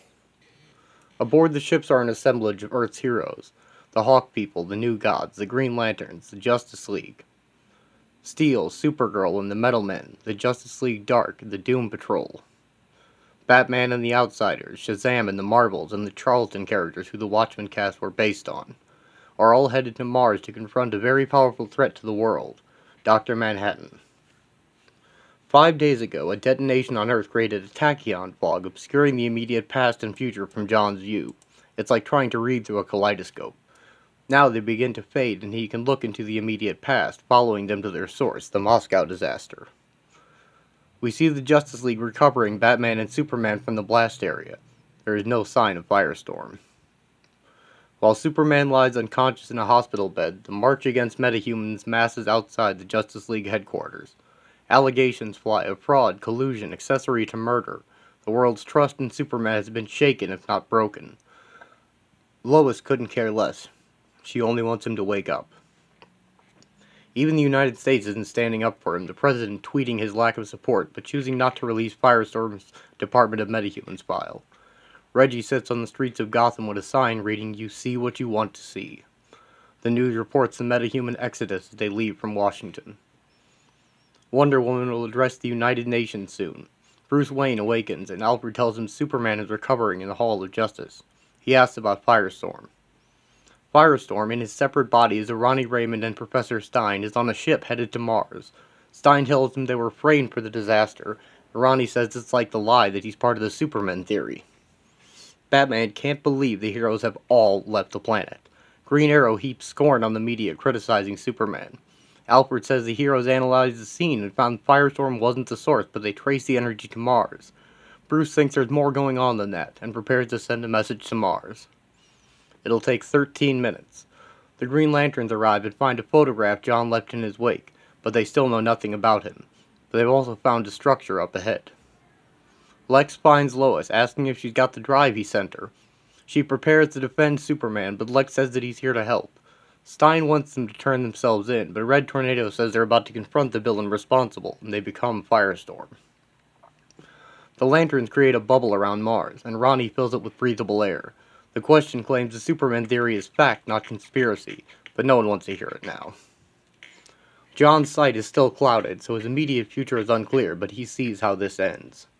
Martian Manhunter introduces himself and asks John who he is, where he's from, and what his intentions are. He says they're here looking for answers they don't know the questions to. Guy Gardner assumes he is insane because of his time confusion. He postures, telling John about all the threats the heroes of Earth have defeated. Manhunter says he's confused. John says it's only for the moment, as in 5 seconds Martian Manhunter will broadcast the clearest thought he's found in John's mind, his final vision of Superman. He does, and the heroes assume John intends to destroy Superman before he can destroy him, or possibly end the universe. Gardner attacks, punching John in the face. His neck snaps and he falls to the ground, then his body disappears. John instantly reforms himself. He's curious about Gardner's ring, and asks what's inside it as he touches it. The ring vanishes, and Guy's in his regular clothes. He admits it's enjoyable not knowing what was and will be, and he analyzes the energy as emotion coalesced and manufactured into power by the ring, and he finds it difficult to affect. Not surprising, as one thing John lacks is willpower. The magic users attack next, and John says they all believe they're using magic. He easily controls everything they send at him, saying it's the power they harness is actually the scraps of creation, like random errors in computer code discarded and forgotten, left to be picked up and used by those who also find themselves discarded and forgotten. An accurate description of DC's magic. He says it feels good to still learn, and unleashes the power, blasting the heroes back. Lex tells Lois he's here to help her with the story of her life. Saying he understands her caution, he hands her a loaded gun. He sent her the footage of the heroes who never were, saying it's proof that there's a force out there undermining all of creation. He asks if she's ever heard of Wally West. Wally's been missing since the New 52, at this point lost in the Speed Force and erased from history. Wonder Woman prepares to unveil her plan for peace to the United Nations, and on Mars, Firestorm attacks Dr. Manhattan, saying he doesn't know who they're dealing with. John agrees that he does not. Ronnie sits in a hall in regular clothes, and John tells him that they are 7 years ago, 2 hours before he becomes Firestorm. People outside are protesting a power they fear. John says that Firestorm is one of the most powerful metahumans he's ever encountered, and potentially the most deadly. Ronnie hears Professor Stein's voice saying it's almost time. Stein is on the phone to his Department of Metahumans boss describing the study he's put into Ronnie and the proposed accident about to occur. He plans to learn more about the metahuman community from the inside. Ronnie insists that it's all a lie, and tells John to get out of his head as flames burst from his head and hands. It was only a mental projection. John says he simply wanted to prove that even hope decays. Firestorm unleashes energy at him, causing him to kneel. The other heroes see this as vulnerability and pile on with their own energy attacks. John finds it all interesting. The Green Lantern, Supergirl, Shazam, and others fire energy blasts at him, until Captain Atom says, "Forget Superman, he's the last thing John is going to see," and he splits his body apart with nuclear force. A similar detonation occurs on Mars, scattering rocks and debris. Wonder Woman stands before the United Nations and says today is the day we can begin to heal. She says the world has been under assault by mistruths, fear, and extremism, that there is no singular villain behind it. They've all played a role. Batman's message fails to send, and the heroes are picking themselves up. John reforms again, nervous system first, and asks what it is they were hoping to accomplish. John puts all the heroes to sleep without further harm as Diana is interrupted. Titania and Black Adam crash through the roof of the United Nations. He's heard all her friends are on vacation, and he's making his move. The title quote for Chapter 9 is from Seneca. Wherever there is a human being, there is an opportunity for crisis.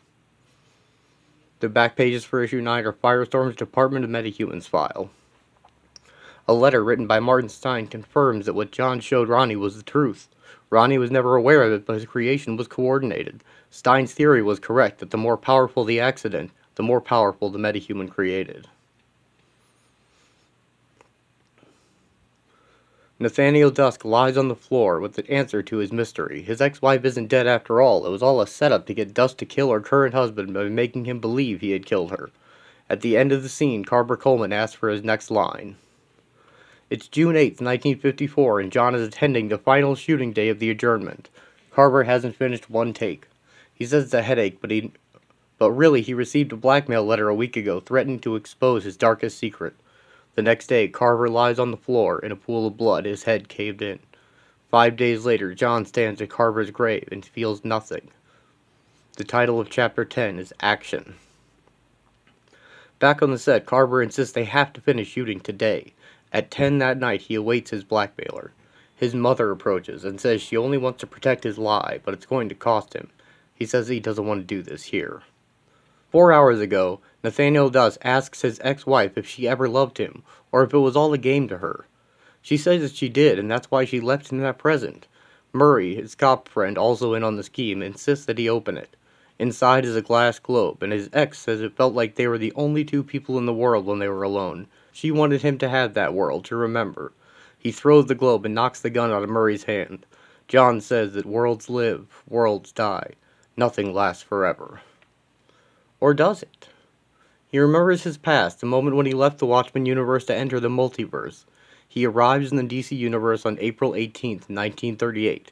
He's been drawn to Superman's world for reasons he doesn't understand yet, and the first person he speaks to is Carver Coleman. Carver arrived in Hollywood in 1928 and worked as a mail carrier for a year before he saw the studio head kissing a man behind a stage. He dropped his cigarette, causing the stage to burn down and Carver to lose his job. In 1937, he lost another job as a waiter when he skipped work to wait for an audition that never happened and was evicted a year later. That night, he slept in the streets of Los Angeles. At 10 to midnight, he was awoken by a blue light and asked why is he there. The police have woken him up to move him along out of the nice neighborhood. When John arrives. The first thing he hears is Carver crying out to the man who had struck him. The first thing he sees is Carver checking the man for a pulse. John sees instantly the people on this world are different, and wonders if that's why he was drawn here. Confused for the first time since Adrian used the tachyons on him, he tries to understand the time difference between the two worlds. On Mars, in the present, Hal has recovered, and John puts him back to sleep. He does the same to several others, saying he needs them incapacitated for reasons that will become clear. He's waiting for Superman. In 1943, the first Nathaniel Dusk picture is released. Though controversial, it is the studio's biggest hit of the year. John introduces himself to Carver in 1938. Carver asks if he's an angel, and John says no.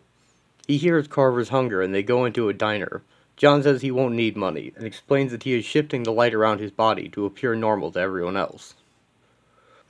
Carver orders some soup. John feels like he's walking through a fog. He tries a simple exercise looking 3 minutes into the future. He's unable to. He needs something to focus on.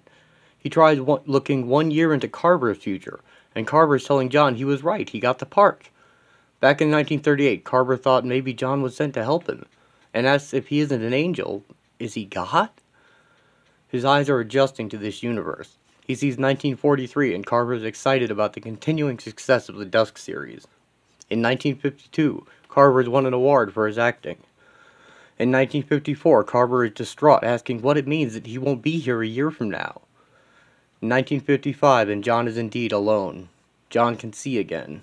Back in 1938, Carver asks if maybe he should just give up. John tells him that 8 months from now he will be cast in a role that will change his life. On the radio, he hears a report about a man who can lift a car over his head. News about Superman quickly travels across America. John is then gone, leaving behind a photograph. The green car from the cover of Action Comics #1 is smashed into a rock, the people describing a man dressed like a wrestler with a cape who leapt away over a building. Then, the car, the crowd, and Superman are gone. They were never here. The world has changed. Theoretical physics describes the many worlds idea that the universe is constantly splitting into alternate timelines. The heroes of this Earth called it the multiverse, and this world was its center. Superman appeared first on April 18, 1938, the first costumed hero. In 1940, Alan Scott survives a train crash by holding onto a Green Lantern. Around the same time, the origins of the Flash, Jay Garrick, Hawkman, the Atom, Al Pratt, Dr. Fate, Sandman, and the Spectre, and Our Man all occur. In 1940, the Justice Society meets. They would like to wait for Superman to join before they announce themselves. He was an inspiration to Flash, but Adam thinks that Green Lantern's ring is power enough. Johnny Thunder says he can find Superman and begins to ask his magic genie for help. Suddenly, the scene changes and Green Lantern has never heard of Superman. No one has. In 1948, John arrives to meet Carver Coleman. He asks if he's ever heard of Superman, which he hasn't. John leaves. He goes to the Kent farm, where it always begins.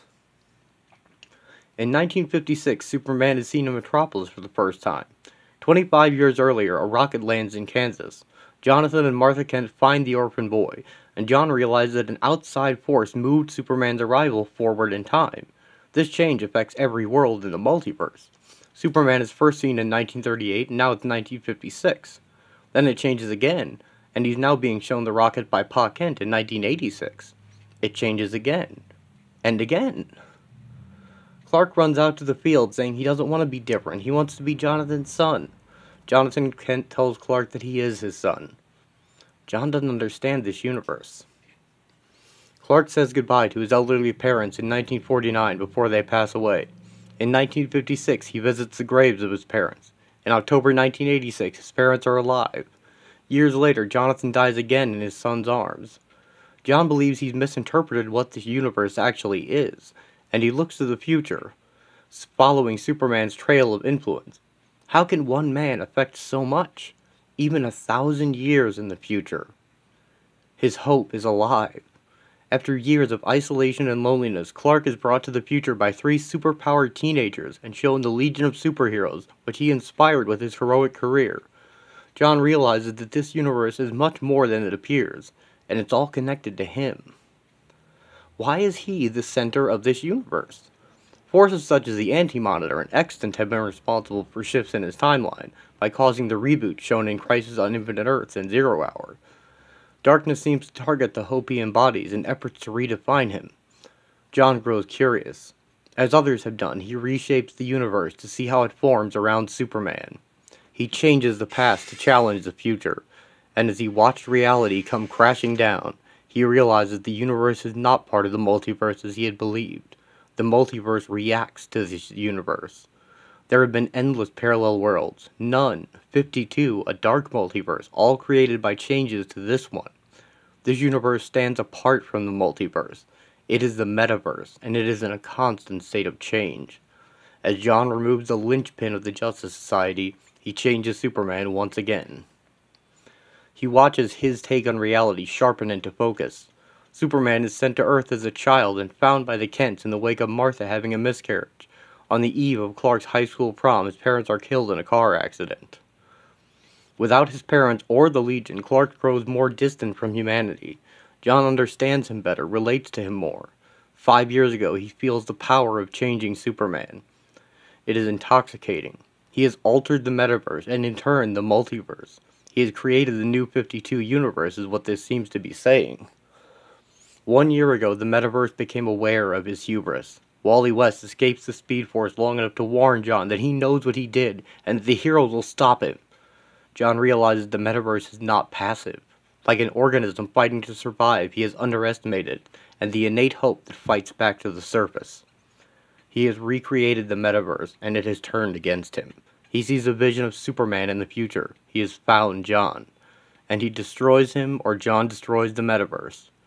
John stands in Carver's apartment on June 8, 1954, the day Carver dies. In 10 seconds, Carver will be dead.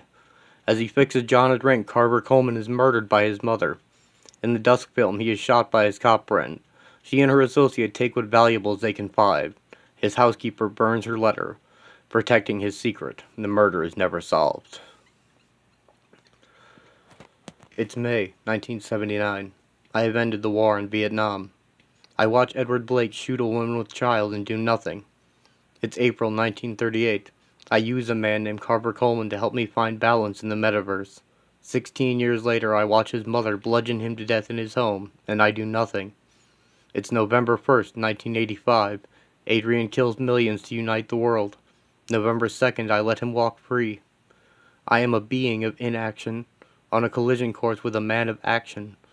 To this universe of hope, I have become the villain. The title quote for Chapter 10 comes from Socrates. Every action has its pleasures and its price. The back pages for issue 10 are the letter Carver's mother sent him, splattered with his blood, and the script for the adjournment. She threatens to reveal that Carver is a homosexual, demanding money or else she will sell her story. On page 1, Dusk drinks to forget his dead ex-wife and lost children when his cop friend Murray comes to his office. On the second to last page, Dusk throws the globe at Murray. He goes for the gun, but Joyce kicks it away, back to Murray. Dusk says he hasn't lost yet. He's called the police, and they're outside. He solved the chess murders 35 minutes ago. He knows they were both targets, and Joyce had Murray kill them both. He was so focused on what made the two men different, when it was what they had in common that mattered. The city planner was Murray's brother-in-law. Every plan he approved over the last year was connected to Joyce's mobster husband's businesses, and he was on the payroll. The banker fronted the cash. He just doesn't know why they brought him into it.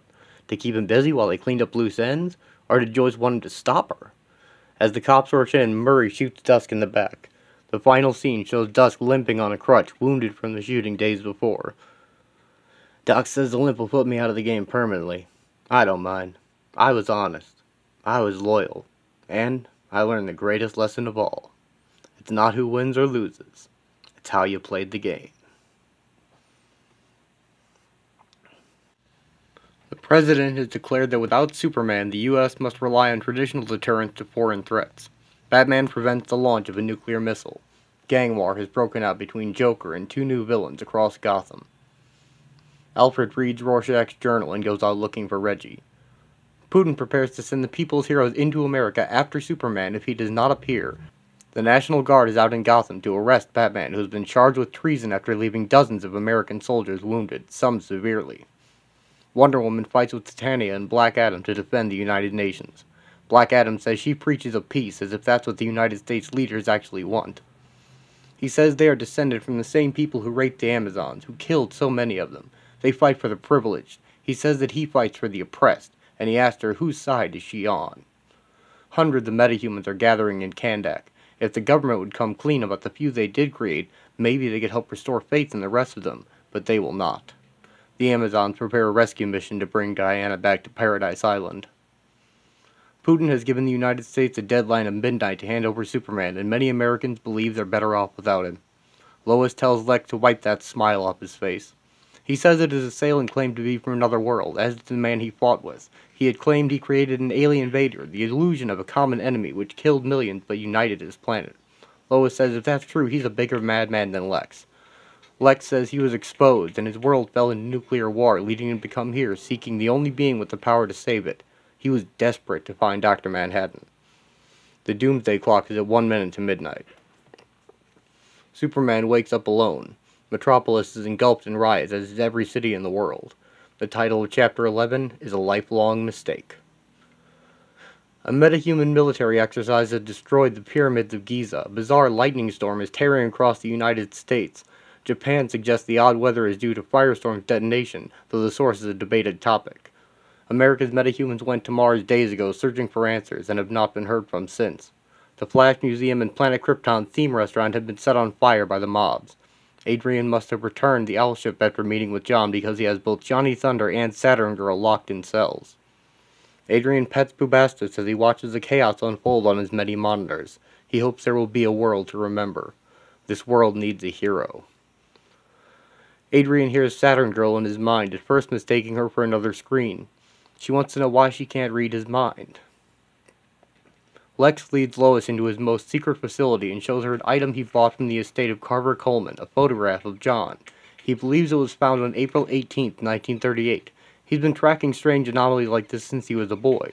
2 years ago, he'd been tracking abnormal coronal energy spikes, increasing in power and frequency, leading him to believe something was trying to enter the universe from beyond. In a park, he overheard 2 flashes talk about someone who has altered reality, back when Barry remembered Wally used to exist, but they weren't the source of the anomaly. Lying in the grass was a photograph. He says there was also coronal debris in the area, including the film he sent her, and some personal items of Wally's. Evidence that reality had been altered, but the photograph was a true anomaly. Lex shows Lois dozens of identical photographs arranged in order. His teams have found them all over the globe, mostly in America, but one was found in the Congo only days ago. The first appears to be the one from 1938, but John's suit clearly is from the 50s. Lois asks if the photos are traveling through time, and Lex says not these. They appear to be left behind like a trail of breadcrumbs across most of last century and into this one. She asks why someone would create these, but Lex doesn't think he's aware of it. But whoever they are, they're the most powerful being Lex has ever encountered. As the end approaches, things come into focus. John clearly sees the moment of Reagan's attempted assassination. 4 hours from now, the street he's on will be rubble, and he will speak with Superman for the first time. Superman is being accosted by American soldiers who ask him to come with them under orders from the president. Superman asks them to lower their weapons. He doesn't want any trouble. Saturn Girl tells Adrian that Superman will stop him. He tells her that Superman doesn't know he exists. She can read his mind, but can't find the truth. His head is full of lies. He says she's come here from the future to warn Superman about something she doesn't understand. He tells her one truth, though. She's never going to see Superman again. Superman takes off, saying he'll go to the president to discuss the issue with him. Saturn Girl tells Adrian a truth, that he will never destroy Superman. He says with a grin that he's counting on Superman surviving whatever comes his way. Reggie dreams of his father, sees him walking into his cell against the warnings of police, and screams for him to turn back. Flames burst from the cell, engulfing him. Staring into the flames, Reggie sees Mothman walking out to greet him. Reggie says that Rorschach was a monster. Byron tells him to see what he wants to see, and morphs into an ink blot, which morphs into Rorschach's face. And he says that he sees the world dying, and he reaches through Reggie's bars to grasp his neck. Reggie wakes screaming, and Alfred is there. He reminds Reggie that he liked his cooking. He apologizes for not believing him, and asks for his help in stopping Ozymandias. He brought pancakes, but Reggie insists that he's not Rorschach, and runs away. Mime and Marionette deal with a hunting party of Joker's goons. Marionette slices through a thug's gun hand, and Mime is holding something. Adrian's original plan was to find John and convince him to return to this Earth, to save it from nuclear annihilation. But he knew after the discussion that John would never listen to him, so he set his sights on Mime and Marionette. By promising them the location of their son, he pulled their proverbial strings. Mime lets go of his invisible rope, and the comedian drops onto one of the goons. I required them because of their past experience with Dr. Manhattan. John was responsible for their incarceration. Everyone believed he had hesitated to kill Marionette because she was pregnant, but I knew in the past John had watched the comedian shoot and kill a pregnant woman and had done nothing. John revealed to me over the years he had seen Marionette's child's future. This boy would be adopted by a couple and he would bring joy to a woman who'd been very important to John at one time in his life. I hoped that upon seeing Marionette, John would be reminded of the family he chose to protect by granting Marionette a mercy she most certainly did not deserve. And you broke them out of prison? Not me. My other puppet, who was even easier to manipulate than Marionette and mine. Reggie Long mistakenly believed Rorschach was a friend of his father's, Dr. Malcolm Long, because Byron Lewis chose to rip out the pages in Dr. Long's report detailing the dark turn in his relationship with Kovacs. As the new Rorschach, Reggie came after me, blaming me for his parents' death, but he found me dying of cancer, a facade I maintained until John exposed the truth. Reggie believed I was overwhelmed with guilt and shame over the tragedy in New York. He gathered Marionette and Mime, and once I re-engineered the owl ship, you turned it into a time sphere. Whatever you want to call it. It locked on John's signal, and as the missiles fell around us, we made our way to this universe.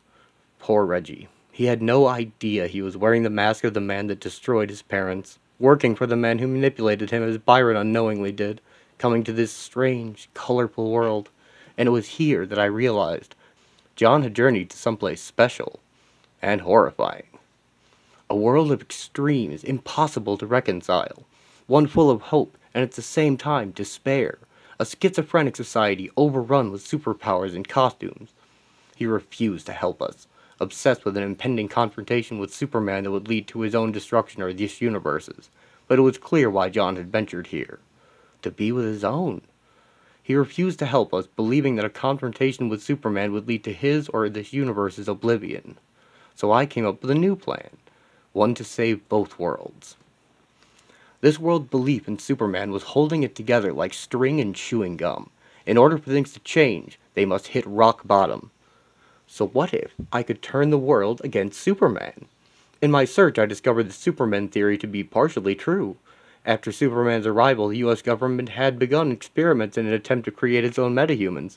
These confidential programs were led by Professor Martin Stein, who later caused the accident that bonded him and student Ronald Raymond into Firestorm. Raymond's psychological profile revealed a deeply flawed and insecure human being, one I could manipulate as Stein did. After I leaked this information to Firestorm's Russian counterpart, Pozar, I placed Raymond under increasing pressure from the media. Ultimately, Superman went to Moscow to intervene, defending Firestorm in the hopes he might save lives. Then Bubastis helped me create a little detonation. People died, Superman was blamed for protecting Firestorm, but I wanted the metahumans who would no doubt investigate to quickly learn the explosion was not Firestorm. The heroes of this Earth would track the energy not back to me and Bubastis, but to John, resulting in a battle that removed all of Superman's metahuman allies. The stage is set. The news reports that Russian metahumans are gathering in Red Square ahead of the midnight deadline, and Amazonians have stormed the United Nations and kidnapped Wonder Woman, leaving no one to stop Black Adam. On the White House lawn, Black Adam destroys the president's chopper. The lightning storms had covered Black Adam's troop movement. He issues a message to all metahumans that the revolution is now, inviting them to join him and free the world from enslavement. Superman lands and says this has gone far enough. Black Adam gives him one chance to stand aside. Whatever you're trying to do, Superman will stop it. I've seen the future, and it's because of Superman. Yes. Well, if Superman is so important to you, to your existence, then let me ask you one thing, Saturn girl. Does Superman remember you? No. No, what's happening? I would theorize you're no longer part of the timeline. You just didn't realize it. Long live our worlds. This one will become my tomb, but that tomb will be a monument. Oh, quit crying, old man. You're from the past, and the past won't be erased. In 6 seconds, Superman will see me. 5, 4, 3, 2, 1. It is now. It is Superman. It is me. It is us. It is the world. It is time. It's time. The title quote is from James Joyce's A Portrait of the Artist as a Young Man. I am not afraid to make a mistake, even a great mistake, a lifelong mistake, and perhaps as long as eternity too. The back pages for issue 11 are Lex's photographs, the first being the one from 1938. Numbers 2 through 11 show John's path through the DC Universe, from the movie studio to the train wreck to Smallville to Arkham Asylum. The final photograph shows the Flash of Two Worlds cover, the first story that established Earth 2 in the multiverse. Lex has realized he and Superman are locked in endless permutations of struggle across different versions of reality, and will stop at nothing to learn more about it. John thinks back across his whole life, realizing that everything ends. Nothing lasts forever. Not hope, not even him. He remembers his origin, his transformation, his father telling him time no longer matters and abandoning his work as a watchmaker. Dr. Manhattan faces Superman. In 11 minutes and 57 seconds it all ends. Trying to understand the nature of the metaverse, John reached into history and the world turned against him. Now he faces a collision with its most unavoidable and greatest antibody. John says, "Hello, Superman." Superman asks who he is, and John says he's the one Superman is going to destroy, or the one who will destroy everything. Superman is distracted by Posar leading a group of foreign metahumans seeking retribution for the Moscow incident. The title of Chapter 12 is Discouraged of Man. Black Adam invites Posar to be part of a government that doesn't want to control him, but he refuses to betray his homeland. John thinks over what he knows of the DCU timeline and its changes, and he watches Superman get attacked. As Superman fights, John thinks he is stuck at a question with two answers, and he cannot see beyond Superman. Other countries are mobilizing their metahumans to join the conflict in America. In 10 minutes, the world melts away, and John sees nothing but darkness. Reggie is attacked by a shop owner. He tells him to fight back, but Reggie sees nothing to fight for. Alfred arrives and knocks the owner out with his own weapon. He offers the face to Reggie, but Reggie says he doesn't know what it is. Alfred says that he read Kobach's journal. He knows what it is. Reggie slams Alfred into the wall, yelling that Rorschach was a monster, filled with emptiness. Reggie's eyes were closed, but now he sees the truth. Fighting won't help. Alfred's world will end like his did. Alfred says that it will unless they do something to save it. He asks Reggie to see what he sees. Pieces of rock floating in space. He sees no future. He sees no hope. Hope is lost, and he cannot find it. Meta-human war has engulfed Washington, D.C., and if you've read Kingdom Come, you know that this is the kind of war that, left unchecked, can end a world. Father used to wake me up every morning with a smile on his face. He'd tell me no matter what came my way to make the most of it. He believed there was good to be found everywhere, in everyone. We just had to look for it. We had to see it, and help others see it too. Never gave in to dark thoughts. Some people can't see the good. They only want everyone else to suffer with them. And they're gonna win. The world is drowning in hate and anger, sides separated by an ever-widening canyon of digital bile. Soon, both factions will tumble off edge, falling into bottomless pit of liberal self-righteousness and outdated identity politics. Hands clutching their weaponized phones, finding no olive branch to save them, because neither side knows what that means anymore. Why not let this ugly world destroy itself? There's nothing we can do now. Dr. Manhattan watches passively as a car is about to crush a woman and a young girl. Suddenly Superman catches the car, saving them. He yells at John to help these people, whoever he is. John says he doesn't help him. He's seen it. Superman says that he can't do this alone. Less than 4 minutes remain in John's sight. He remembers this feeling. Millions died, a complicated prospect of peace brought to an unhinged world. Killing Walter Kovacs, he became part of the lie, not yet realizing the illusion would one day end. Lex tells Lois to go write her article and expose the truth about history being altered. Lois asks why, to panic people? Lex says no, so that he gets the credit for the discovery. He selects a vibrational emitter from his arsenal and heads out into the world. He has a meeting with someone. Mime and Marionette joyride away from the police. The comedians still are captive. Batman has arrived and asks if Reggie believes everything is predetermined as John does. Reggie says that if he read the journal, then he knows who Rorschach is too, and why he can't wear that mask. He says Byron Lewis lied to him, and now all he can see is Rorschach destroying his parents. Batman says Reggie sees a monster when he looks at the mask, but he can take it, change it, make people see something else. He would know. Superman flies toward John, his cape torn, his blood staining his hands. John closes his eyes to meet his destiny. Superman, eyes filled with rage, throws his fist forward.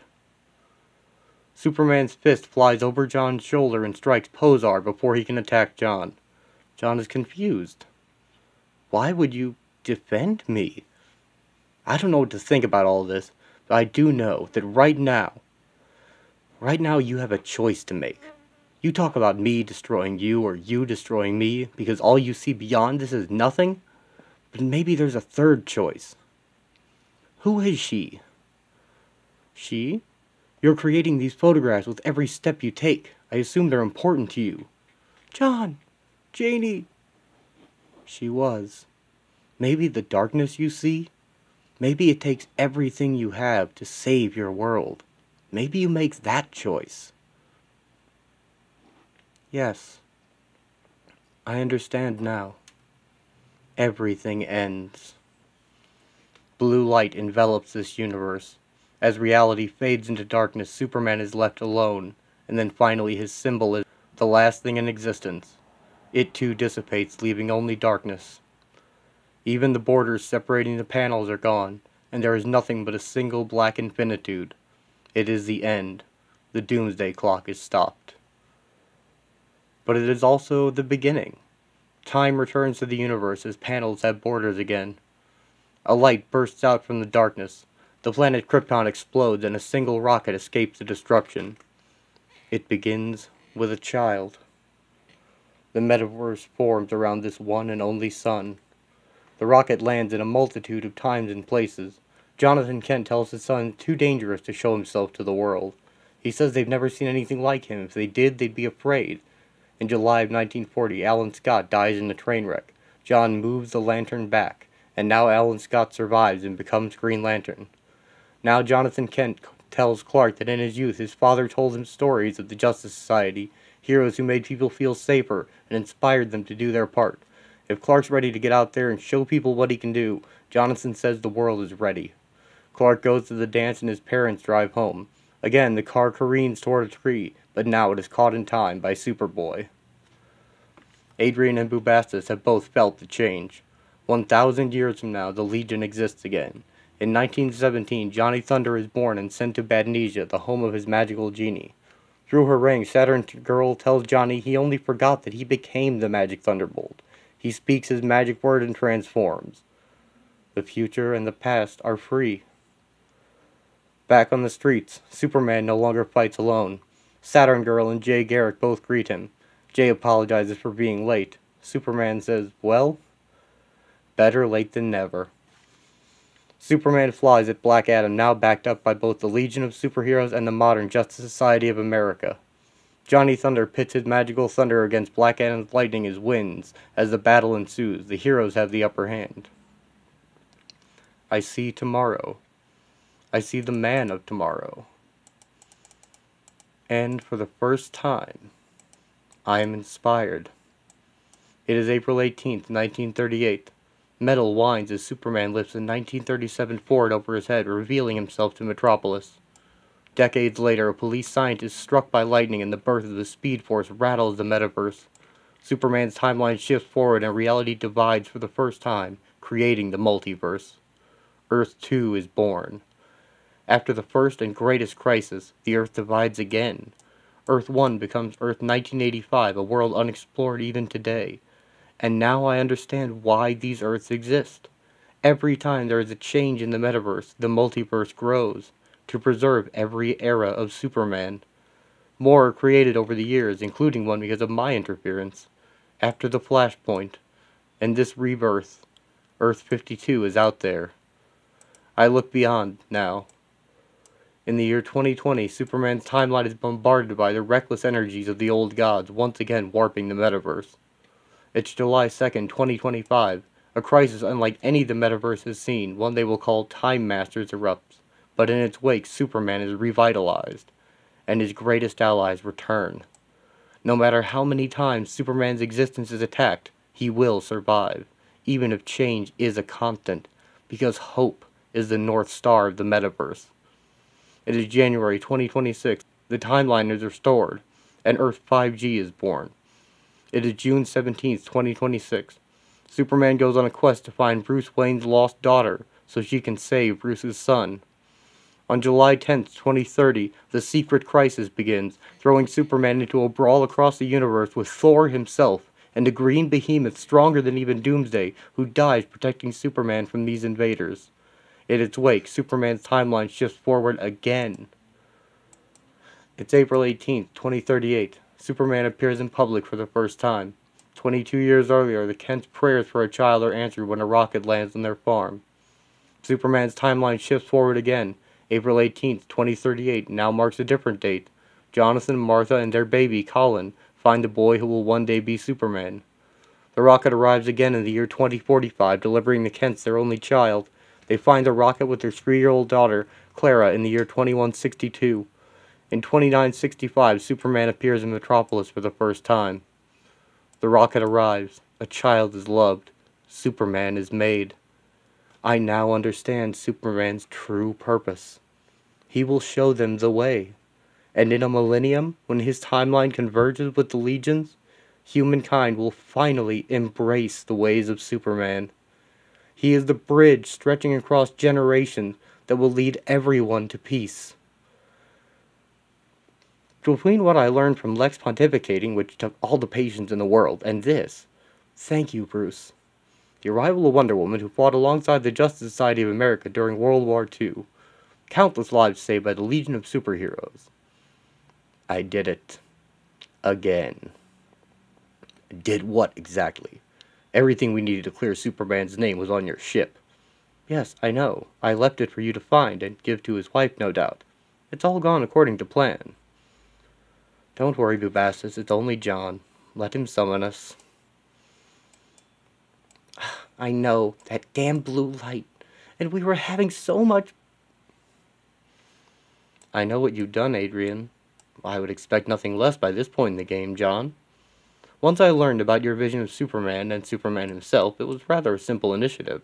If I couldn't convince you to use your powers to save our world, I was certain he would. All I had to do was arrange the confrontation. So let's go home. Everyone lives today. Adrian is shot. So maybe you, right? Goddamn asshole. Now for you two clowns. I don't use that language often myself, but it's appropriate. You goddamn asshole. What do you do? I'm negating the vibrational frequency that's brought you here. I'm sending you back to wherever you came from. No! Manhattan! You son of a bitch! This can't be how it ends! It is October 11th, 1985. Glass shatters. The comedian hits the sidewalk. Fight. We all get what we want, Reggie. I get to die a hero. John gets purpose. You get revenge. Don't want revenge. Want justice. Gah! Want to stop the bleeding. You live. Pay for your crimes. Rot in prison. You're not Rorschach. No. Rorschach is me. Erica Manson, you and Marcos Myers are not coming with us. What? We were promised we'd get our son back. We want our son, damn it. You have a daughter on the way. As for your son, my plan is that you'll see each other again. He will need an anchor here, as I did. An anchor? I see the light now. I see my final purpose. It is April 18th, 1954. My anchor sits in a diner, nerves trembling. It is 1 second after my annual conversation with Carver Coleman. I'm not going to be here a year from now? What does that even mean? I'm sorry I didn't explain myself better. John, you're back? It is I who will not be around. I don't understand. I haven't been a very good friend, Carver, but I can see so many futures now. Make a good choice. Don't be afraid of what you feel. It's not who wins or loses. It's how you played the game. The Dusk Marathon has ended, and we learn that instead of being murdered, Carver revealed his secret to the world himself before the adjournment released. He was blacklisted for years and lost his home, but he returned to acting in the mid-60s and went on to win an Academy Award. In 1973, he was instrumental in getting homosexuality removed from the American Psychiatric Association's Diagnostic Manual of Medical Disorders. He died in 2005, his partner of over 40 years by his side. His personal slogan has been adopted by activists all over the world. Don't be afraid of what you feel. The JLA returns from Mars, claiming to have neutralized the threat to Superman. The JSA has pledged to investigate the Superman theory and the Department of Metahumans' involvement. Martin Stein has been arrested for his involvement, and the department has been exposed. Dialogue has begun between the Justice League of America and the People's Heroes of Russia thanks to Superman. The world is healing from both the metahuman crisis and John's involvement. Things are returning to normal. Batman has placed Rorschach's journal in his trophy case. Mime and Marionette end up with the owl ship. Lex thinks Adrian had the right idea, but it could be improved upon. Clark? Cat got your tongue? No, Lois, there's such a long road ahead. Well, no one said you could blink and make everything perfect. The world's more connected than ever, but it's never been so divided. People are choosing sides instead of extending their hands. But it's not too late. You did it. You reached out to him. You changed him. And he'll change someone now too, don't you think? Because if you have faith in that, there's hope for all of us. Clark begins to smile. His parents step off the bus and they hug. I affected his world. And now he will affect mine. It is November 22nd, 1992. Vight's plan has blown up in the world's face. The ash is still warm under my feet. The tachyons from the owlship departing are still dissipating. It is 1945. The cogs fly into the air. It is 1959. I fix Janie's watch. It is 1992. I see a light. John heals the blasted earth. It is December 25th, 1992. Reggie Long stands over the cold ground in front of Byron Lewis's gravestone and finds warmth. His breath leaks through the fabric as he mutters under the mask. Thank you. It is March 13th, 1993. Vight's headquarters had become his prison. Every day after school, a young orphan named Cleopatra Pax stands outside, obsessed with the rise and fall of Ozymandias. On her 16th birthday, with a fully grown Bubastis at her side, Miss Pock will call herself Nostalgia. Life doesn't stop, but it needs love. As callous and cruel as Erica Manson and Marcos Myers can be, the love between them is real. What about Anita, after your mother? 8 months from Anita Myers will be born. It is 1984. Marionette and Mime are robbing a bank a mile from Rockefeller. Alerted, I go to confront them. I hesitate to kill them because I see their son's future. He will bring great happiness to a woman I care about. Yet the details of how and why are unclear to me. Bring him back! Bring my baby back to me! I blame my blurred vision on my recent experiments involving the dialectical unity principle and give it a little more thought. I now realize that blind spot to the details of this child's future. Where'd you put him? I didn't touch him. Is me. Stop and smell the roses, Dave. I'm planting a whole garden in honor of Dr. Manhattan. There still isn't any proof that Dr. Manhattan was responsible. Oh, come on. Who else could have made every nuclear weapon on Earth disappear? Well, whatever happened, the March for Peace continues around the clock in nearly every major city, demanding no new nukes are made. The Bulletin of Atomic Scientists have reset the Doomsday Clock, so let's keep it that way, huh? You know, they really ought to come up with a better name. Do you think it was him? How could it not be? Can I pour it? Of course, sweetie. Who could that be? Probably just the paper. I'll get it. Oh, hi. Can I help you? I'm sorry to bother you, but a friend of your mom and dad's brought me here. He said they'll know what to do. My mom and dad are making pancakes for lunch. Do you want some? My name's Sally. What's yours? John calls me Clark.